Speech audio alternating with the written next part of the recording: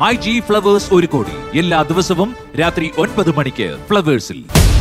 ഇന്ന് ഈ വേദിയിൽ വരുന്നത് ഒരൊറ്റമുറി ഷെഡിൽ നിന്ന് യൂട്യൂബ് താരമായി വളർന്ന മാവേലിക്കരയിലെ ശ്രീലക്ഷ്മി. യൂട്യൂബ് ചാനലൊക്കെ എങ്ങനെ പോകുന്നു? എനിക്കൊരു അണ്ണാൻകുട്ടി ഉണ്ടായിരുന്നു. അപ്പൊ അവന്റെ വീഡിയോസ് കാണാനാ ഏറ്റവും കൂടുതൽ പേർക്ക് ഇഷ്ടം. ആരോടും കൂട്ടുകൂടണ്ടെന്നാ പറഞ്ഞത്. എനിക്ക് ഏറ്റവും കൂടുതൽ ഞാൻ അനുഭവിച്ചിട്ടുള്ളത് കൂട്ടുകാരുടെ അടുത്ത് നിന്നൊക്കെ ആയിരുന്നു. നമുക്ക് പറ്റത്തില്ല, നിങ്ങൾ മാറി താമസിക്കണം. എങ്കിൽ നമ്മൾ ഷെഡ് വെച്ചിട്ട് അങ്ങോട്ട് മാറി. കറണ്ട് ഇല്ല, വെള്ളമില്ല. നമ്മുടെ റിലേറ്റീവ്സ് തന്നെ വരുമ്പം അവരുടെ എല്ലാവരുടെയും വീട്ടിൽ കയറും, നമ്മുടെ വീട് ഒഴിവാക്കും. വീടിന്റെ മുന്നിൽ നിന്ന് ഒരു വീഡിയോ എടുത്ത് ഇട്ടപ്പോഴേ ആൾക്കാരെല്ലാം പറഞ്ഞല്ലോ, എന്തോ പറഞ്ഞത്? ഒരു ചേട്ടനാണെങ്കിൽ ഒരു ഡാൻസ് ചെയ്തപ്പോഴത്തേക്കും ഒരു കമന്റ് ചെയ്തു, അയ്യേ ഇതാണോ നിന്റെ വീട്? എന്നിട്ട് കൊറേ പുച്ഛത്തിന്റെ ഇമോജി. അത് കണ്ടപ്പോഴത്തേക്ക് എനിക്ക് അതിന് റിയാക്ട് ചെയ്യണമെന്ന് തോന്നി. ഏതൊരു കല്യാണ വീട്ടിൽ പോയപ്പോ എന്താ പ്രശ്നം ഉണ്ടായത്? നമ്മുടെ ഒരു റിലേറ്റീവിന്റെ കല്യാണമായിരുന്നു. വീട്ടിലെ നോക്കിയപ്പോ അവിടെ കുറച്ച് മുന്തിരിങ്ങ ഇരിപ്പുണ്ടായിരുന്നു. അപ്പൊ എനിക്കതിങ്ങനെ പിറക്കി തിന്നാനൊക്കെ തോന്നി. മുന്തിരി ഇങ്ങനെ എടുത്തു കയ്യില്. കഴിക്കാൻ വന്നപ്പോഴത്തേക്കും എന്തോ കാണിക്കാന്ന് പറഞ്ഞിട്ട് പെട്ടെന്ന് കൈ ഇങ്ങനെ തട്ടി മാറ്റി. എന്തോ നാണക്കേട് ഉണ്ടാക്കാൻ വേണ്ടിട്ട് എന്തോ കാണിക്കുന്നതിനൊക്കെ പറഞ്ഞിട്ട് ഏറ്റവും കൂടുതൽ വിഷമം ഉണ്ടാക്കിയത് ആ ഒരു ഇൻസിഡന്റ് ആയിരുന്നു.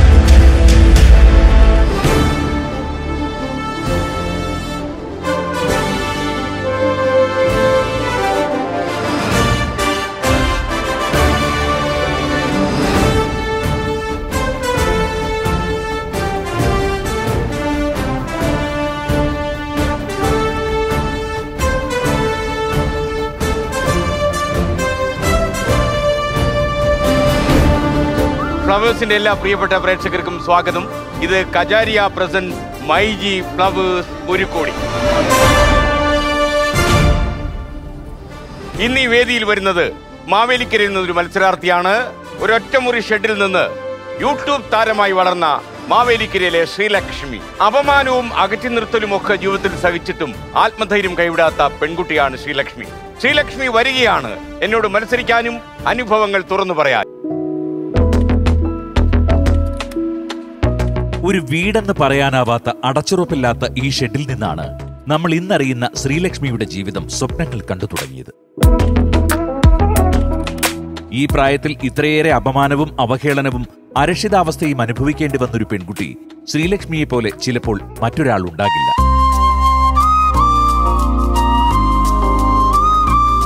ഗോപാലകൃഷ്ണന്റെയും ലളിതയുടെയും മകൾക്ക് സമ്പാദ്യങ്ങളെല്ലാം നഷ്ടമായ കഷ്ടപ്പാടുകൾക്കിടയിലും കൈവിടാത്ത ജീവിതത്തിൽ തുണയായത് അച്ഛനമ്മമാരുടെ സ്നേഹവാത്സല്യം.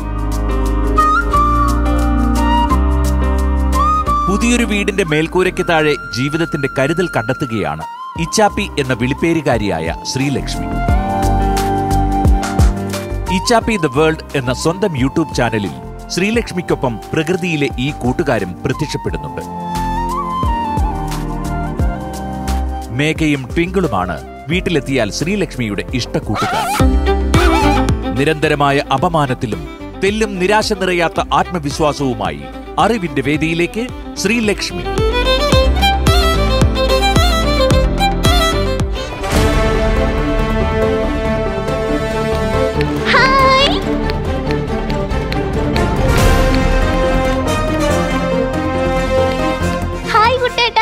നമസ്കാരം Sreelakshmi. Hi Sreelakshmi. Hello sir. YouTube ചാനലൊക്കെ എങ്ങനെ പോകുന്നു? നന്നായിട്ട് പോകുന്നു. എത്ര ആൾക്കാരുണ്ട് ഇപ്പൊ കൂടെ? 6 ലക്ഷം പേര് കഴിഞ്ഞു. 6 lakhs ഉണ്ടല്ലേ? 6 ലക്ഷം പേരുണ്ട്. അതെ. ശ്രീലക്ഷ്മി പഠിച്ചെന്തായിരുന്നു? മലയാളമാണോ? BA മലയാളം. അപ്പൊ ഈ ചാനലിൽ എന്തൊക്കെയാ പരിപാടികൾ? എല്ലാം ചെയ്യും. ഞാൻ ഫുഡ് ബ്ലോഗ് ചെയ്യും. പിന്നെ വീട്ടിലെ കാര്യങ്ങളൊക്കെ വെച്ചിട്ട് ഓരോ വീഡിയോസ് ഒക്കെ ചെയ്യാറുണ്ട്. ഭക്ഷണമൊക്കെ ഉണ്ടാക്കുന്ന കാണിക്കുവോ? കാണിക്കും. എന്തൊക്കെ ഭക്ഷണമാ? അമ്മ ഇങ്ങനെ പഠിപ്പിച്ചു തരുന്ന ഓരോ ഫുഡ് ഐറ്റംസ് ഒക്കെ ഞാൻ ഇതേപോലെ എല്ലാവർക്കും ഇങ്ങനെ കാണിച്ചു കൊടുക്കാറുണ്ട്, എങ്ങനെയാ ഉണ്ടാക്കുന്നതിനൊക്കെ. ഈ 6 ലക്ഷം പേരിലെ ഭൂരിപക്ഷം ആൾക്കാർക്കും ശ്രീലക്ഷ്മി എന്ത് ചെയ്യുന്ന കാണുന്ന ഈ ഫുഡ് ഉണ്ടാക്കുന്ന കാണിക്കാനാ? അതാണ്. അതും ഇഷ്ടാ. പിന്നെ ഏറ്റവും കൂടുതൽ ഇഷ്ടം എനിക്കൊരു അണ്ണാൻകുട്ടി ഉണ്ടായിരുന്നു. അപ്പൊ അവന്റെ വീഡിയോസ് കാണാനാ ഏറ്റവും കൂടുതൽ പേർക്ക് ഇഷ്ടം. അണ്ണാൻകുട്ടി നമുക്കൊന്ന് കണ്ടാലോ? കാണാം. ഓക്കെ. ഇവിടുത്തെ ഭക്ഷണമൊന്നും കഴിക്കരുത് നിന്റെ ജസ്റ്റിസ് അമ്മൂമ്മ പറഞ്ഞിട്ടുണ്ടോ? ആരോടും കൂട്ടുകൂടണ്ടെന്നാ പറഞ്ഞത്. അതെന്താ? ഇവിടെ ആർക്കും കൾച്ചർ ഇല്ലാന്ന്. അങ്ങനെ പറഞ്ഞോ ആ തള്ള?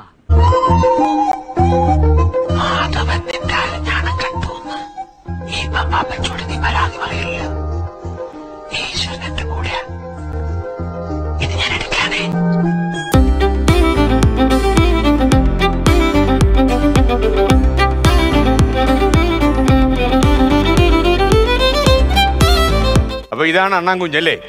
എവിടുന്ന് കിട്ടി? മരത്തിന്ന് വീണ് കിട്ടിയതാ. ഇവനാണെങ്കിൽ അമ്മ ഇങ്ങനെ അതിന്റെ അണ്ണാൻകുഞ്ഞിന്റെ അമ്മ ഇങ്ങനെ വായി വെച്ചോണ്ട് പോവായിരുന്നു. അപ്പൊ താഴെ വീണുപോയി, വായിക്കാത്തൊന്ന് താഴെ വീണുപോയി. അപ്പൊ ഞാനും അച്ഛനും കൂടെ ഓടിച്ചെന്ന് എടുത്ത്.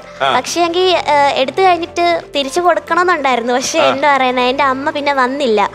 പിന്നാണെ കാക്കയെല്ലാം കൂടിട്ട് ഓടിച്ച് കൊത്തിപ്പറിക്കാനൊക്കെ തുടങ്ങി. പിന്നാണെങ്കി വിട്ടുകൊടുക്കാൻ തോന്നിയില്ല ഈ അടുത്ത്. അപ്പൊ അണ്ണാൻകുഞ്ഞിനെ എത്ര കാലമായിട്ട് സംരക്ഷിക്കുന്നു? 5 വർഷമായി. 5 കൊല്ലായി. അണ്ണാൻകുഞ്ഞിന്റെ പേരിട്ടോ? ഇച്ചാപ്പി. ഇച്ചാപ്പി. ഓ, ഇതാണ് യൂട്യൂബ് ചാനലിന്റെ പേര്? ഇച്ചാപ്പി ദ വേൾഡ് എന്ന YouTube channel. The world. ഇച്ചാപ്പി the world. ഇച്ചാപ്പി the world. ഓ, അതാണ് യൂട്യൂബ് ചാനലിന്റെ പേര്. അപ്പൊ എപ്പോഴും അണ്ണാൻകുഞ്ഞുണ്ടോ ചാനലില്? ഉണ്ട്. എപ്പോഴും ഒന്നും കാണിക്കത്തില്ല. അവനിങ്ങനെ ഫുഡൊക്കെ കഴിക്കാൻ വരുമ്പോ ഇങ്ങനെ കാണിക്കാറുണ്ട്. 3 പേരുണ്ട്. 3 അണ്ണാൻകുഞ്ഞുണ്ടോ ഇപ്പോഴോ? ഓ, അത് ശരി. അത് ഈ ഫസ്റ്റിൽ വന്നാണോ ഈ അണ്ണാൻകുഞ്ഞ്? ഫസ്റ്റില് വന്നതാ ഇച്ചാപ്പി. വലിയ നടനൊക്കെ ആണല്ലോ. വലിയ അഭിനയോ? ഇത് എങ്ങനെയാ, കൂട്ടിലിട്ട് വളർത്തുവാണോ അതോ? അല്ലല്ല, കൂട്ടിലിട്ട് വളർത്തുവല്ല. അല്ലാതെ ആദ്യം ഇതുപോലെ കിട്ടിയില്ലേ, കിട്ടിയ സമയത്ത് നമ്മളിങ്ങനെ പാലൊക്കെ കൊടുത്ത് തേൻമിഠായി ഒക്കെ കൊടുത്തിട്ട് നമ്മളിട്ട് ഇണക്കി. അങ്ങനെ പിന്നെ അവനാണെങ്കിൽ എന്റെ മരത്തിലൊക്കെ ഓടിച്ചാടി നടന്ന് ഫുഡ് കഴിക്കാറാകുമ്പോ നമ്മൾ വിളിക്കും. അപ്പോഴത്തേക്ക് ഓടി വരും. പിന്നെ അവൻ വിശക്കുമ്പോഴൊക്കെ ഓടി വന്ന് നമ്മളുടെ വീട്ടിലെ മരത്തിന്റെ ചില്ലയിലൊക്കെ ഇരിക്കും. അപ്പൊ ഫുഡ് കൊടുക്കും, കഴിക്കും. ഇറങ്ങി പോകത്തില്ലയോ? ഇല്ല, കൂട്ടിലിട്ടിട്ടില്ല. ഇല്ലില്ല, ഇല്ലില്ല. ഒരു തവണ പോയായിരുന്നു. ഇതില് നമ്മുടെ വീടിന്റെ അവിടെ ടാറിങ് വന്നപ്പോഴത്തേക്കും പുള്ളി അങ്ങ് പേടിച്ചു പോയി. അങ്ങനെ കൊറേ മാസം കഴിഞ്ഞിട്ടാ വന്നത്. ഒരു 2-3-4 മാസം കഴിഞ്ഞിട്ടാ വന്നേ. പിന്നെ പോയിട്ടില്ല. ഇപ്പോഴും വീട്ടിലുണ്ട്. അത് എത്ര കാലത്തിന് മുമ്പാ പോയത്? അത് ഞാൻ ഒരുപാട് ദൂരെ പോയോ? നിങ്ങൾ അവിടെ നോക്കിയോ? അവിടൊക്കെ നോക്കി, കൊറേ വിളിച്ചു, പക്ഷെ വന്നില്ല. പേര് വിളിച്ചാ മനസ്സിലാവൂ? മനസ്സിലാവും. ഇച്ചാപ്പിന്ന് വിളിച്ചാ മതിയോ? ഇച്ചാപ്പിന്ന് വിളിച്ചാ ഓടി വരും. സംസാരിക്കുവോ? സംസാരിക്കത്തില്ല. ശ്രമിച്ചിട്ടുണ്ടോ അതിനെ കൊണ്ട് സംസാരിപ്പിക്കാൻ? ഇല്ല. അപ്പൊ ഇച്ചാപ്പി വീട്ടിലെ ഒരു അംഗമാണ്. മറ്റു 2 പേരും കൂടെ ഉണ്ട്. അതെ, 2 പേരും കൂടെ. ലക്ഷ്മിയുടെ കൂടെ ആരൊക്കെയാ വീട്ടിലുള്ളത്? വേറെ ആര്? വീട്ടില് അച്ഛനുണ്ട്, അമ്മയുണ്ട്, പിന്നെ ഞാനും. അമ്മയ്ക്ക് എന്താ ജോലി? അമ്മ എന്തെങ്കിലും ജോലി ചെയ്യുന്നുണ്ടോ? അമ്മ നേരത്തെ ജോലി ചെയ്യുന്നുണ്ടായിരുന്നു. അമ്മ പിന്നെ ഭാഗവത പാരായണത്തിനൊക്കെ പോവും. ഇപ്പൊ പിന്നെ അമ്മ ഹാർട്ട് പേഷ്യന്റ് ആയതുകൊണ്ട് അങ്ങനെ ജോലിക്കൊന്നും പോകുന്നില്ല, വിടുന്നില്ല. അമ്മയ്ക്ക് ചികിത്സയുണ്ടോ? ചികിത്സയുണ്ട്. അച്ഛനോ? അച്ഛനാണെങ്കിൽ കൂലിപ്പണിക്കൊക്കെ പോവാ. അപ്പൊ കൂലിപ്പണി എന്തൊക്കെ പണി ചെയ്യും അച്ഛൻ? അച്ഛനാണെങ്കിൽ ഇതേപോലെ ഈ പറമ്പൊക്കെ കിളയ്ക്കാനൊക്കെ പോവും. അതേപോലെ കേബിളിന്റെ വർക്കിനൊക്കെ പോവും. അങ്ങനൊക്കെ. മാവേലിക്കര പ്രോപ്പർ എവിടെയായിട്ടാ വീട്? പല്ലാരിമംഗലം. ശ്രീലക്ഷ്മി ഏത് കോളേജിലാ പഠിച്ചത്? ഞാൻ Thazhava government arts and science കോളേജിലാണ് പഠിച്ചത്. ശ്രീലക്ഷ്മിയുടെ കൂടെ ആരൊക്കെയാ ഉള്ളത്? എന്റെ ഫ്രണ്ടാണ്. ഫ്രണ്ടിന്റെ പേരെന്താ? സ്മൃതി. സ്മൃതി. വീട് എവിടെയാ? വീട് കരുനാഗപ്പള്ളി. സ്മൃതി അപ്പൊ കൂടെ പഠിച്ചാണോ അതോ എങ്ങനെ ഫ്രണ്ട് ആയത്? ഞങ്ങൾ ഒരേ കോളേജിലാണ് പഠിച്ചത്. ഒരേ ക്ലാസ്സിൽ ഒരേ ബെഞ്ചില് അടുത്തടുത്തിരുന്ന് പഠിച്ചതാ അല്ലേ? അപ്പൊ ഇദ്ദേഹത്തിന്റെ കാര്യങ്ങളൊക്കെ അറിയാം അല്ലേ? ജനറൽ നോളജ് ഒക്കെ പറഞ്ഞു കൊടുക്കുവോ? അത്യാവശ്യം. അത് കുഴപ്പമില്ല അല്ലേ? ഈ ശ്രീലക്ഷ്മി ഇവിടെയായിരുന്നു. എവിടെ ജനിച്ച? എവിടെയാ? കേരളത്തിൽ തന്നെ ജനിച്ചത്. പിന്നെ ഇടയ്ക്കെന്തോ ഗുജറാത്തിൽ പോയെന്ന് പറഞ്ഞു. ഗുജറാത്തിലായിരുന്നു. പിന്നെ എന്താ പറഞ്ഞേ, ഞാൻ ജനിച്ചൊക്കെ കഴിഞ്ഞിട്ട് പിന്നെ ഗുജറാത്തിലേക്ക് പോയി. അച്ഛൻ അവിടെ ഒരു വർക്ക്ഷോപ്പ് ഒക്കെ ഉണ്ടായിരുന്നു. അപ്പൊ മലയാളി, 2 പേരും അച്ഛനും അമ്മയും മലയാളികളാണ്. അങ്ങനെ ഞാൻ ജനിച്ചൊക്കെ കഴിഞ്ഞപ്പോഴത്തേക്കും അവിടെ കൊണ്ടുപോയി. അച്ഛൻ അവിടെ ആയിരുന്നു വർക്ക്ഷോപ്പ് ഒക്കെ. അപ്പൊ അവിടെ എത്ര വയസ്സ് വരെ ജീവിച്ചു? 5 വയസ്സ് വരെ. 5 വയസ്സ് കഴിഞ്ഞപ്പോ എന്താ സംഭവിച്ചത്? അത് കഴിഞ്ഞപ്പോഴത്തേക്കും അമ്മയ്ക്ക് ഭയങ്കര നിർബന്ധമായിരുന്നു അമ്മ പഠിച്ച സ്കൂളില് മലയാളം മീഡിയത്തിൽ എന്നെ പഠിപ്പിക്കണമെന്ന്. അങ്ങനെ പിന്നെ നല്ല ജീവിതമായിരുന്നു. അച്ഛന്റെ വർക്ക്ഷോപ്പൊക്കെ നന്നായിട്ട് നടക്കുന്നുണ്ടായിരുന്നു. അമ്മയുടെ ആഗ്രഹപ്രകാരം നാട്ടിലോട്ട് പോകുന്നു. 2 പേരും പോകുന്നു, അച്ഛനും അമ്മയും? ഇല്ലില്ല, ഞാനും അമ്മയും ആദ്യം വന്നു. അത് കഴിഞ്ഞിട്ട് അച്ഛൻ വന്നു. അപ്പൊ അച്ഛന്റെ വർക്ക്ഷോപ്പ് എന്തായി? എന്നെ സ്കൂളിൽ ചേർക്കാൻ വേണ്ടിയിട്ട് അമ്മയാണെങ്കിൽ ഇതേപോലെ അമ്മ എന്നെയും അച്ഛനെങ്കിൽ പറഞ്ഞു വിട്ടു. അങ്ങനെയാണെങ്കിൽ അച്ഛൻ അവിടുത്തെ എല്ലാം വർക്ക്ഷോപ്പിലെ കാര്യങ്ങളൊക്കെ വിറ്റുപെറുക്കി അത് കഴിഞ്ഞിട്ട് നാട്ടിൽ തന്നെ വന്നിട്ട് സെറ്റിൽഡ് ആവാൻ വേണ്ടിയിട്ടായിരുന്നു. അങ്ങനെ എന്നെ അമ്മ ആദ്യം പറഞ്ഞു വിട്ടു, കാരണം സ്കൂളിൽ ചേർക്കേണ്ട ഒരു സമയമൊക്കെ ആയി. അങ്ങനെ ഞാനും അമ്മ ആദ്യം വന്നു. അത് കഴിഞ്ഞിട്ട് അച്ഛൻ വന്നത്. അച്ഛൻ വരുമ്പോ എന്തോ ഒരു സംഭവം ഉണ്ടായല്ലോ? അച്ഛൻ വരുമ്പോ ഒരു സംഭവം ഉണ്ടായിരുന്നു. അത് ഞങ്ങളുടെ ഒരു വലിയൊരു ട്രാജഡി ആയിരുന്നു. അപകടമായിരുന്നു. അതെന്ന് വെച്ചാല് അത്രയും നാളും എന്റെ ഒരു 5 വയസ്സ് വരെ ഞാൻ ഒരു രാജകുമാരിനെ പോലെയായിരുന്നു കഴിഞ്ഞിരുന്നത്. എനിക്ക് കാശൊക്കെ ഉണ്ടായിരുന്നു. അച്ഛന് നല്ലൊരു വർക്ക്ഷോപ്പ് ആയിരുന്നു. അവിടെ കുറെ ജോലിക്കാർ ഉണ്ടായിരുന്നു. അങ്ങനെയൊക്കെ ആയിരുന്നു ഗുജറാത്തില്. അപ്പോൾ അമ്മയൊക്കെ പറയുന്നേക്കാം ഇതേപോലെ അമ്മ അച്ഛനും ഒക്കെ കല്യാണം കഴിഞ്ഞ് ഗുജറാത്തിലൊക്കെ പോയിട്ട് നാട്ടിലേക്ക് വരുമല്ലോ. അപ്പോ ഈ ഗൾഫിലൊക്കെ പോയിട്ട് ആൾക്കാരൊക്കെ വരത്തില്ലേ, അതേപോലെ കുറെ സാധനങ്ങളൊക്കെ ആയിട്ട് 2 കയ്യിൽ സാധനങ്ങളൊക്കെ ആയിട്ടായിരുന്നു അച്ഛനും അമ്മയൊക്കെ വരാറുണ്ടായിരുന്നു. ഇങ്ങനെ ചേച്ചിമാര് കസിൻസ് ഒക്കെ പറയാറുണ്ടായിരുന്നു. അങ്ങനെ എന്താ പറയുന്നേ, അങ്ങനെ എന്നെ സ്കൂളിൽ ചേർക്കാൻ വേണ്ടിയിട്ട് ഞാനും അമ്മ ഇഞ്ഞ് പോന്നു. അത് കഴിഞ്ഞിട്ടായിരുന്നല്ലോ അച്ഛൻ വന്നത്. അപ്പൊ അച്ഛൻ വരുന്ന വഴിക്ക് ഇതേപോലെ ട്രെയിനിൽ വരുന്ന വഴിക്കാണെങ്കിൽ അച്ഛനാണെങ്കിൽ അതുവരെ ഉണ്ടായിരുന്ന സമ്പാദ്യമായിരുന്നു അച്ഛന്റെ കയ്യിൽ ഉണ്ടായിരുന്നത്. അങ്ങനെ അച്ഛൻ വരുന്ന വഴിക്കാണെങ്കിൽ 2 പേര് ആരെന്നറിയത്തില്ല മയക്കുമരുന്നോ എന്തോ കൊടുത്തിട്ട് അച്ഛനെ മയക്കി കിടത്തിയിട്ട് അത്രയും നാളത്തെ അച്ഛന്റെ ആ സമ്പാദ്യം മുഴുവനും കൊണ്ടുപോയി. അതെനിക്കറിയത്തില്ല. അച്ഛൻ തിരിക്കുമ്പോ വിളിച്ചിട്ടുണ്ടായിരുന്നു, ഇന്ന ദിവസം ഞാൻ വരും, ഇന്ന സമയമാകുമ്പോ അവിടെ എത്തും. പക്ഷെ അച്ഛൻ വരാറാവേണ്ട സമയമായിട്ടും അച്ഛൻ കാണുന്നില്ല, അച്ഛനെ കാണുന്നില്ല. അപ്പൊ വീട്ടിലെല്ലാവർക്കും ഭയങ്കര ടെൻഷനായി, അച്ഛനെ കാണുന്നില്ലല്ലോ എന്നൊക്കെ പറഞ്ഞ് എന്തെല്ലാം ആകെ മൊത്തം ബഹളമായി. അങ്ങനെ ഒരു കോള് വരിക, നമ്മുടെ അവിടുത്തെ തന്നെ സ്റ്റേഷനിൽ ഇങ്ങനെ കോള് വരിക, ഇതേപോലെ ഒരാള് ഇന്ന സ്ഥലത്ത് നിപ്പുണ്ട്, പുള്ളിയുടെ മാനസിക നിലയൊക്കെ തെറ്റിയിട്ടുള്ള ഒരു അവസ്ഥയിലാണ് നിക്കുന്നത്, അപ്പൊ എത്രയും പെട്ടെന്ന് വരണം എന്നൊക്കെ പറഞ്ഞൊരു കോള് വന്നു. അപ്പൊ ഞാനും പിന്നെ ഞങ്ങളുടെ ഒരു ചേച്ചിയുണ്ട്, അമ്മയുടെ ഏറ്റവും മൂത്ത ചേട്ടത്തി, എൻ്റെ ഒരു കസിൻ ചേച്ചിയും ഞാനും അമ്മയും കൂടെ ഓട്ടോയിൽ പോയി. അങ്ങനെ അവിടെ ചെന്നപ്പോൾ കാണുന്നത് ഇതേപോലെ അച്ഛൻ മാനസിക നിലയൊക്കെ തെറ്റി വല്ലാതെ നിൽക്കുന്നതാണ് കണ്ടത്. അങ്ങനെ അച്ഛൻ്റെ ബാഗിനകത്ത് ആകപ്പാടെ ഉണ്ടായിരുന്നത് അച്ഛൻ്റെ കുറച്ച് ഡ്രസ്സ് ഉണ്ടായിരുന്നു, പിന്നെ ഒരു തിരിച്ചറിയൽ കാർഡും ഉണ്ടായിരുന്നു. ബാക്കിയെല്ലാം കള്ളന്മാര്. അച്ഛൻ പറഞ്ഞത് എത്ര ലക്ഷങ്ങളോളം പോയെന്നാണ് പറയുന്നത്. കറക്റ്റ് എനിക്ക് അറിഞ്ഞൂടാ. ഒരു 15 വർഷം മുമ്പാണ്. അച്ഛൻ മാനസിക നിലയൊക്കെ തെറ്റി ഇങ്ങനെ നിൽക്കുന്ന ഒരു അവസ്ഥയിലായിരുന്നു അവിടെ ഉണ്ടായിരുന്നത്. അച്ഛൻ ആകെ അത്രയും നാളത്തെ അച്ഛന്റെ സമ്പാദ്യമല്ലേ, അപ്പൊ ആ ഒരു ഷോക്കിലായിരുന്നു അച്ഛൻ. ഒന്നും പറയാൻ അച്ഛനാകെ മെന്റലി ഭയങ്കര തകർന്നുപോയി. അങ്ങനെ വീട്ടിൽ കൊണ്ടുവന്നു. വീട്ടിൽ കൊണ്ടുവന്ന ശേഷം നമ്മള് കുടുംബ വീട്ടിലേക്കാ പോയത്. അവിടെ ചെന്ന് കഴിഞ്ഞപ്പോഴത്തേക്കും പിന്നെ അച്ഛൻ അതിന്റെ ആ ഒരു ഇത്രയും കാലത്തെ സമ്പാദ്യം എല്ലാം നഷ്ടപ്പെട്ടു പോയില്ലേ. അപ്പൊ അച്ഛൻ ഇങ്ങനെ സൂയിസൈഡ് ചെയ്യാൻ വേണ്ടിട്ടൊക്കെ ശ്രമിച്ചു. അങ്ങനെ അച്ഛൻ ആത്മഹത്യക്ക് ശ്രമിച്ചു. അങ്ങനെ ഇല്ല, അച്ഛനാണെങ്കിൽ ഇതേപോലെ ഫാനിലൊക്കെ അങ്ങനെ വീട്ടില് കണ്ടു. അങ്ങനെ അപ്പോ അവിടെ നമ്മുടെ കുടുംബ വീട്ടിലുണ്ടായിരുന്നവര് പറഞ്ഞു, നമുക്ക് പറ്റത്തില്ല, നിങ്ങൾ മാറി താമസിക്കണം. കാരണം അവര് പേടിച്ചു പോയി. കാരണം ഒരാള് അവിടെ വെച്ചിട്ട് ആത്മഹത്യ ചെയ്യാന്നൊക്കെ പറഞ്ഞ അങ്ങനെ അവര് പറഞ്ഞു മാറി താമസിക്കണം എന്ന് പറഞ്ഞു. അങ്ങനെ എന്ത് ചെയ്തു, നമ്മുടെ അമ്മയ്ക്കും അമ്മാവനും കൂടെ പറഞ്ഞു വെച്ചിരുന്ന ഒരു പ്രോപ്പർട്ടി ഉണ്ടായിരുന്നു. അവിടെ ആണെങ്കിൽ നമ്മൾ ഷെഡ് വെച്ചിട്ട് അങ്ങോട്ട് മാറി. അല്ല, അങ്ങനൊന്നും അല്ല. നമ്മൾ അവിടുന്ന് ഇതേപോലെ അച്ഛൻ ആ ഒരു അറ്റംപ്റ്റ് നടത്തിയ പിന്നായിരുന്നു മാറാൻ വേണ്ടി. പേടിയായി കാണും. അവിടെ ആണെങ്കിൽ ഇതേപോലെ വല്യമ്മയും ചേച്ചിയും മാത്രമേ ഉള്ളൂ. അപ്പൊ അവര് രണ്ടുപേരും പേടിച്ചു കാണും. അപ്പൊ നിങ്ങൾ മാറി താമസിച്ചപ്പോ അവിടെ നിങ്ങളുടെ സ്വന്തം പുരയിടമായിരുന്നു അത്? ആയിരുന്നു. അത് അമ്മയ്ക്കും അമ്മാവനും വേണ്ടി. അപ്പൊ പൈസ ഇല്ലായിരുന്നല്ലോ? പൈസയൊന്നും ഇല്ലായിരുന്നു. അതെങ്ങനെയൊക്കെയോ അവിടെ ആണെങ്കിൽ ഓൾറെഡി ഒരു ഷെഡ് മാതിരി ചെറിയൊരു ഇതുണ്ടായിരുന്നു. അതായത് 3 വശം മറച്ചിട്ടില്ല. ബാക്കി പണ്ട് വല്യമ്മ അവിടെ ഇതേപോലെ പഠിപ്പിച്ചുകൊണ്ടിരുന്നത്, കുട്ടികളെയൊക്കെ പഠിപ്പിച്ചുകൊണ്ടിരുന്നത്, എഴുത്തിനൊക്കെ ഇരുത്തി. അപ്പൊ അങ്ങനെ നമ്മള് ബാക്കി 3 ഭാഗം കൂടെ ചേർത്ത് കെട്ടി ഷെഡ് അടിച്ച് അങ്ങോട്ട്. ഒറ്റമുറി ഷെഡായിരുന്നു. അതെ, ഞാനും അമ്മയും അച്ഛനും മാത്രമേ ഉള്ളായിരുന്നു. അടുത്ത വീടുണ്ടോ അതോ? അടുത്ത വീടുകളൊക്കെ ഉണ്ടായിരുന്നു. അവരുടെയൊക്കെ സഹായം ഉണ്ടായിരുന്നു? സഹായം എന്ന് പറയാൻ അങ്ങനെ സഹായം ഇങ്ങനെ ഇല്ല. അപ്പൊ അവിടെ കറണ്ട് ഒക്കെ ഉണ്ടായിരുന്നു?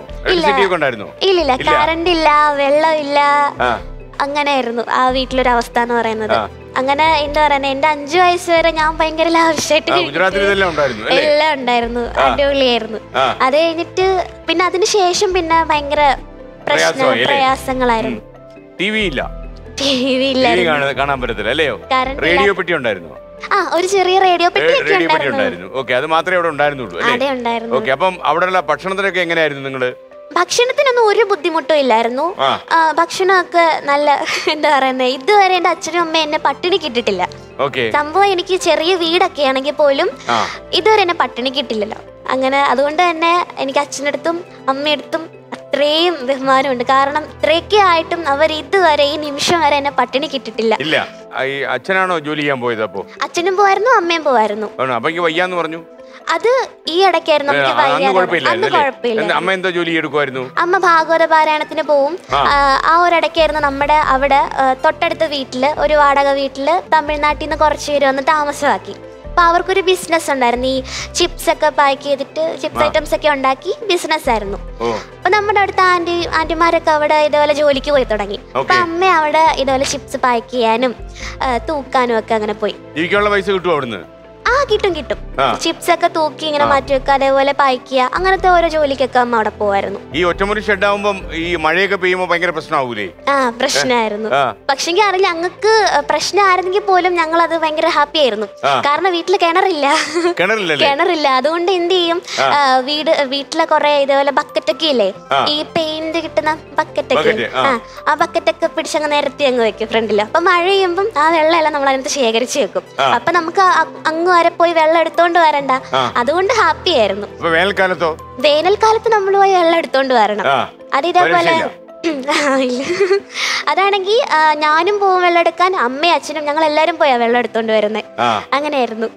മഴ സമയത്ത് വീടെന്ന് പറയാൻ പറ്റില്ല, ഒരു ഒറ്റമുറി ഷെഡല്ലേ, ചോർന്നൊലിക്കുകയൊക്കെ ചെയ്യുമല്ലോ. അതിനകത്ത് കിടന്ന് ഉറങ്ങാൻ പറ്റുമോ? ഉറങ്ങാനൊക്കെ ആദ്യമേ ഒന്നും ഒരു കുഴപ്പമില്ലായിരുന്നു. പക്ഷെ പിന്നെ ഈ ഷീറ്റൊക്കെ ഇങ്ങനെ ദ്രവിച്ചു തുടങ്ങി. നമ്മുടെ ഈ തുരുമ്പൊക്കെ എടുത്ത് ദ്രവിച്ചു തുടങ്ങി. അപ്പൊ വീടിന്റെ തൊട്ട് സൈഡിലൊരു വലിയ ആഞ്ഞിലിമരം ഉണ്ട്. അപ്പൊ ഈ ആഞ്ഞിലിമരമൊക്കെ കായ്ക്കുമല്ലോ, കായ്ക്കുന്ന സമയത്ത് ഈ കായൊക്കെ അങ്ങ് വലിയതാകുമ്പോഴത്തേക്കും നല്ല കാറ്റൊക്കെ വീശുമ്പോ ഇത് ഡയറക്റ്റ് വന്ന് നമ്മുടെ ഷീറ്റിന്റെ മുകളിലോട്ടാണ് വീഴുന്നത്, മേൽക്കൂരയിലേക്ക് വീഴും. അപ്പൊ എന്റെ ഈ ദ്രവിച്ചിരിക്കുന്ന ആ ഷീറ്റ് പൊട്ടിപ്പോയി.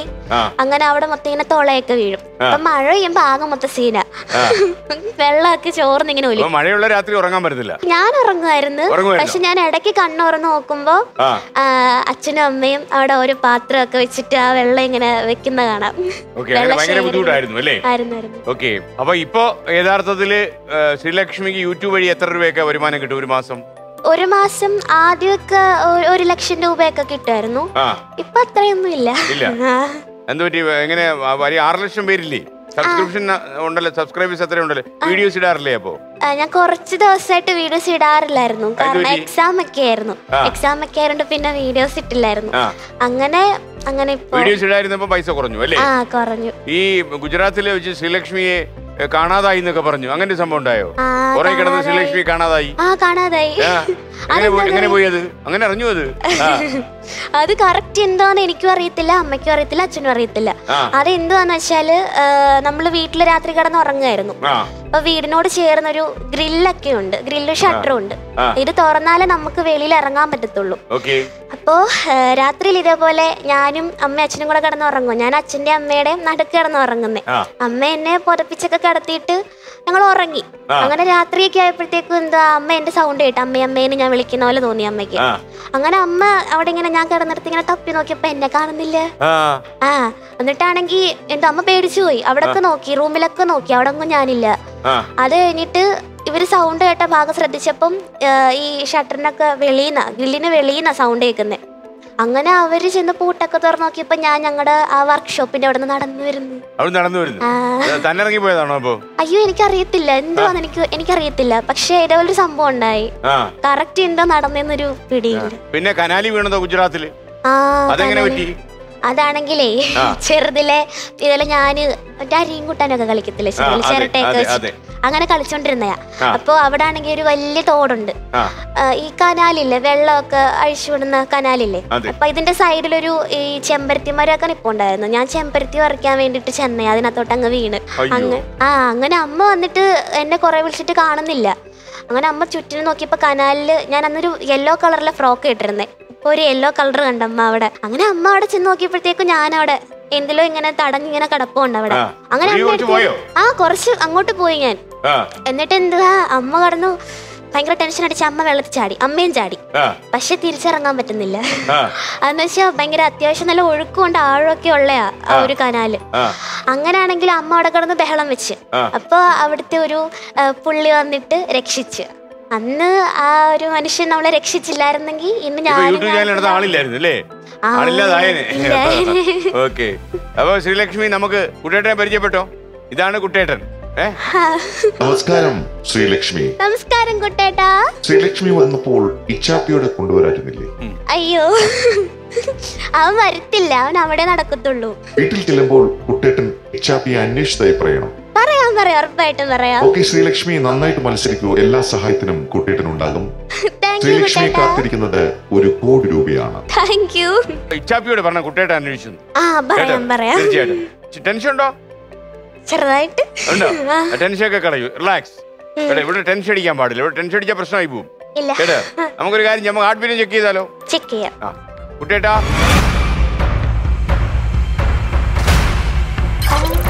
114 ചെറിയൊരു സംഭവം. അത് നമ്മളെ ഒരു ചോദ്യം വരുമ്പോഴത്തേനൊക്കെ അങ്ങ് ഫിനിഷ് ആവും അല്ലേ?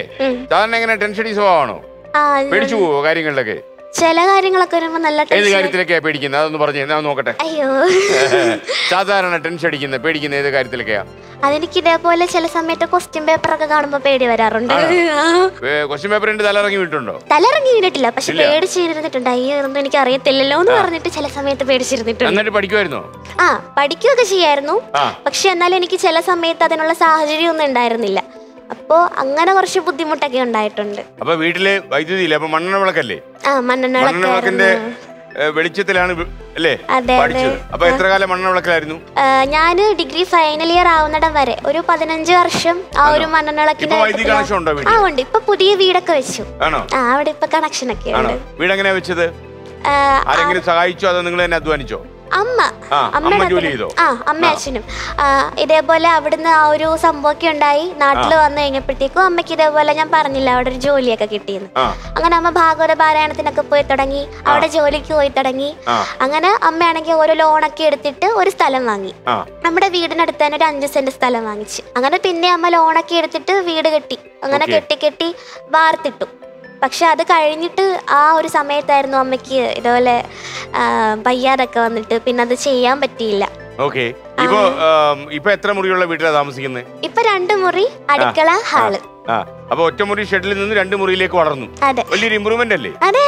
അപ്പൊ എത്ര കൊല്ലം കൊണ്ടാ വീട് കെട്ടിയത്?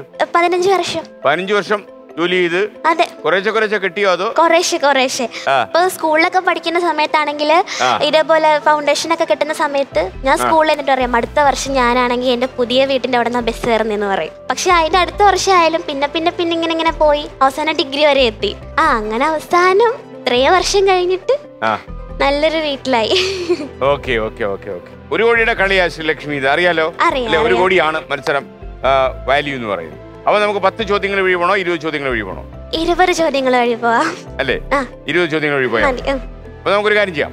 20 ചോദ്യങ്ങൾ വഴി 1 കോടിയിലേക്ക്. ആദ്യത്തെ ക്വസ്റ്റ്യൻ, ഫസ്റ്റ് ക്വസ്റ്റ്യൻ 10,000 രൂപയുടെ ചോദ്യം. ഓക്കെ അല്ലേ? Are you ready? Okay. Morning.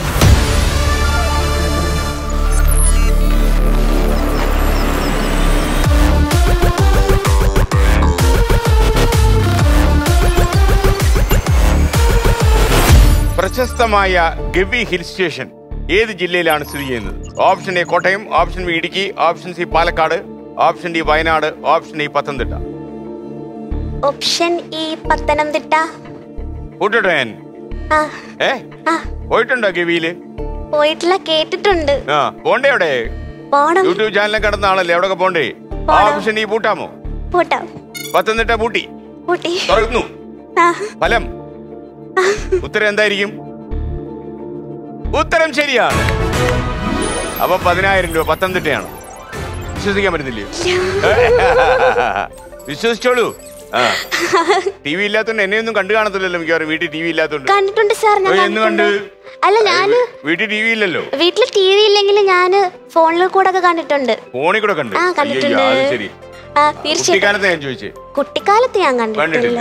അപ്പൊ അടുത്ത വീട്ടിലൊക്കെ ടി വി ഉള്ളടത്തൊക്കെ പോയി കാണുമായിരുന്നു സിനിമയൊക്കെ? കാണാറുണ്ടായിരുന്നു, പക്ഷേ അങ്ങനെ കാണാറില്ലായിരുന്നു.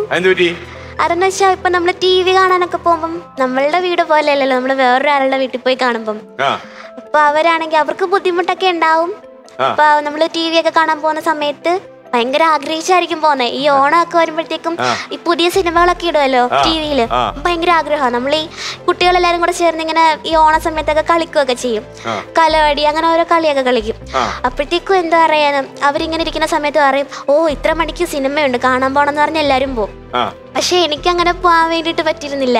വീട്ടില് TV ഇല്ല. പിന്നാണെങ്കിൽ ഞാൻ അവരുടെ കൂടെ പോവാണെങ്കിൽ അവരുടെ വീട്ടുകാർക്കൊക്കെ ഒരു ബുദ്ധിമുട്ടായിരിക്കും. ഒന്നെങ്കിൽ അവർ പറയും എന്താ പറയുന്നേ, കേബിൾ ഇല്ല, കറണ്ട് ഇല്ല, അങ്ങനൊക്കെ പറഞ്ഞ് ഒഴിവാക്കിയിട്ടുണ്ടായിരുന്നു. അതുകൊണ്ട് പിന്നെ അങ്ങനെ കാണാനൊന്നും പിന്നെ അങ്ങനെ ഒഴിവാക്കുന്നോണ്ട് പിന്നെ നമ്മൾ ആ വഴിക്ക് പോയിട്ടില്ല. കാണാൻ പറ്റിയിട്ടില്ല. ഇല്ല. ഒറ്റമുറി ഷെഡിൽ താമസിക്കുമ്പോഴേ മെയിൻ ആയിട്ടുള്ള ബുദ്ധിമുട്ട് കൂട്ടുകാരികളൊക്കെ വീട്ടിൽ വരുമായിരുന്നു. കൂട്ടുകാരൊക്കെ എനിക്ക് ആദ്യമൊക്കെ ഭയങ്കര എന്താ പറയുക, എനിക്ക് ആ ഒരു ചെറുതിലേക്ക് ഭയങ്കര ചമ്മലായിരുന്നു. അയ്യോ എന്റെ ചെറിയ വീടല്ലേ, അവരെന്ത് വിചാരിക്കും പറയില്ലേ, നമ്മുടെ വീട് ചെറുതാന്ന് പറയില്ലേ, പറഞ്ഞാൽ പിന്നെ പ്രശ്നം തീർന്നല്ലോ. ആ ഒരു ഏജിലൊക്കെ നമുക്ക് ഭയങ്കര എന്താ പറയുന്നത്, ദുരഭിമാനം ഭയങ്കര കൂടുതലായിരുന്നു അന്ന്. ആ സമയത്ത് ചെറുതിലെ എനിക്ക് ഭയങ്കര ഇല്ല ഇപ്പൊ ഇല്ല. ഇപ്പൊ ഞാൻ ആരെടുത്ത് വേണമെങ്കിലും പറയും, കാരണം ഇപ്പൊ എനിക്കറിയാം, ഇപ്പൊ എനിക്കതൊരു പ്രശ്നമേ അല്ല. പക്ഷെ കുട്ടിക്കാലത്ത് എനിക്കതൊരു പ്രശ്നമായിരുന്നു. കൂട്ടുകാരുടെ അടുത്ത് എങ്ങനെ അത് പറയും, അവരെന്ത് വിചാരിക്കും, അവരെന്നെ കൂട്ടത്തില് കൂട്ടുവോ, അങ്ങനൊക്കെ പേടിയായിരുന്നു. അതുകൊണ്ട് അങ്ങനെ അത് പേടിച്ച് വന്നിട്ടുണ്ട്. അങ്ങനെ എനിക്ക് കുറെ ഫ്രണ്ട്സ് വന്നിട്ടുണ്ട്. അപ്പോഴൊക്കെ എനിക്ക് ഭയങ്കര സന്തോഷമായിരുന്നു. പക്ഷെ ഒരു ദിവസം എൻ്റെ ഒരു ഫ്രണ്ട് ഉണ്ട്, അവൻ ഇതുപോലെ എന്റെ ട്യൂഷനിൽ പഠിക്കുന്നയാ. അവനൊരു ദിവസം ഇതുപോലെ ആർക്കും അറിയത്തില്ലായിരുന്നു എന്റെ വീടാതെന്ന്. അങ്ങനെ ഒരു ദിവസം അവൻ അതിലെ പാസ് ചെയ്തപ്പോ ഞാൻ ഓടി വീട്ടിൽ കയറി. അന്നേരത്തേക്ക് ഇവൻ കണ്ട്. ഇവൻ വന്നിട്ട് അടുത്ത ദിവസം ട്യൂഷൻ ക്ലാസ്സിൽ ചെന്നപ്പോഴത്തേക്കും എന്റെ അടുത്ത് വന്ന് പറഞ്ഞ്, നിന്റെ വീട് ചെറിയ വീടല്ലേ, ഞാൻ എല്ലാവരുടെ അടുത്തും പറഞ്ഞു കൊടുക്കും അങ്ങനെ പറഞ്ഞ്. അപ്പോഴത്തേക്ക് എനിക്ക് ഭയങ്കര സങ്കടമായി. അയ്യോ ഇല്ല. അത് കഴിഞ്ഞിട്ട് പിന്നെ സംഭവിച്ചെന്ന് വെച്ചാല്, ഞാൻ എന്റെ ബെസ്റ്റ് ഫ്രണ്ട് ഉണ്ടായിരുന്നു, അവളുടെ അടുത്ത് ഇങ്ങനെ പറഞ്ഞു. അങ്ങനെ അവള് വീട്ടിൽ വന്നു. അങ്ങനെ പയ്യെ ഓരോ ഫ്രണ്ട്സായിട്ട് വീട്ടിൽ വന്നു തുടങ്ങി. അങ്ങനെ വീട്ടിൽ വന്നു തുടങ്ങിയപ്പോഴത്തേക്കും നല്ല അടിപൊളിയായിരുന്നു. ഇവര് വീട്ടിൽ വന്നിട്ട് ഇവര് വരുന്നതെന്ന് വെച്ചാല് ഏത്തയ്ക്ക, അതേപോലെ മൈദാമാവ്, അതൊക്കെ വാങ്ങിച്ചോണ്ട് വരും. ഇതൊക്കെ വാങ്ങിച്ചോണ്ട് വന്നിട്ട് ഞങ്ങൾ എല്ലാരും കൂടെ അവിടെ ഇരുന്നിട്ട് ഈ ഏത്തയ്ക്കാപ്പം ഉണ്ടാക്കുക, അങ്ങനത്തെ പരിപാടിയൊക്കെ ആയിരുന്നു. പിന്നെ ഹാപ്പിയായി, സന്തോഷമായി. പമ്പ കടന്നു, മാവേലിക്കര കടന്നു. രണ്ടാമത്തെ ചോദ്യത്തിലേക്ക് 20,000 രൂപയുടെ ചോദ്യം, 20,000 monitor.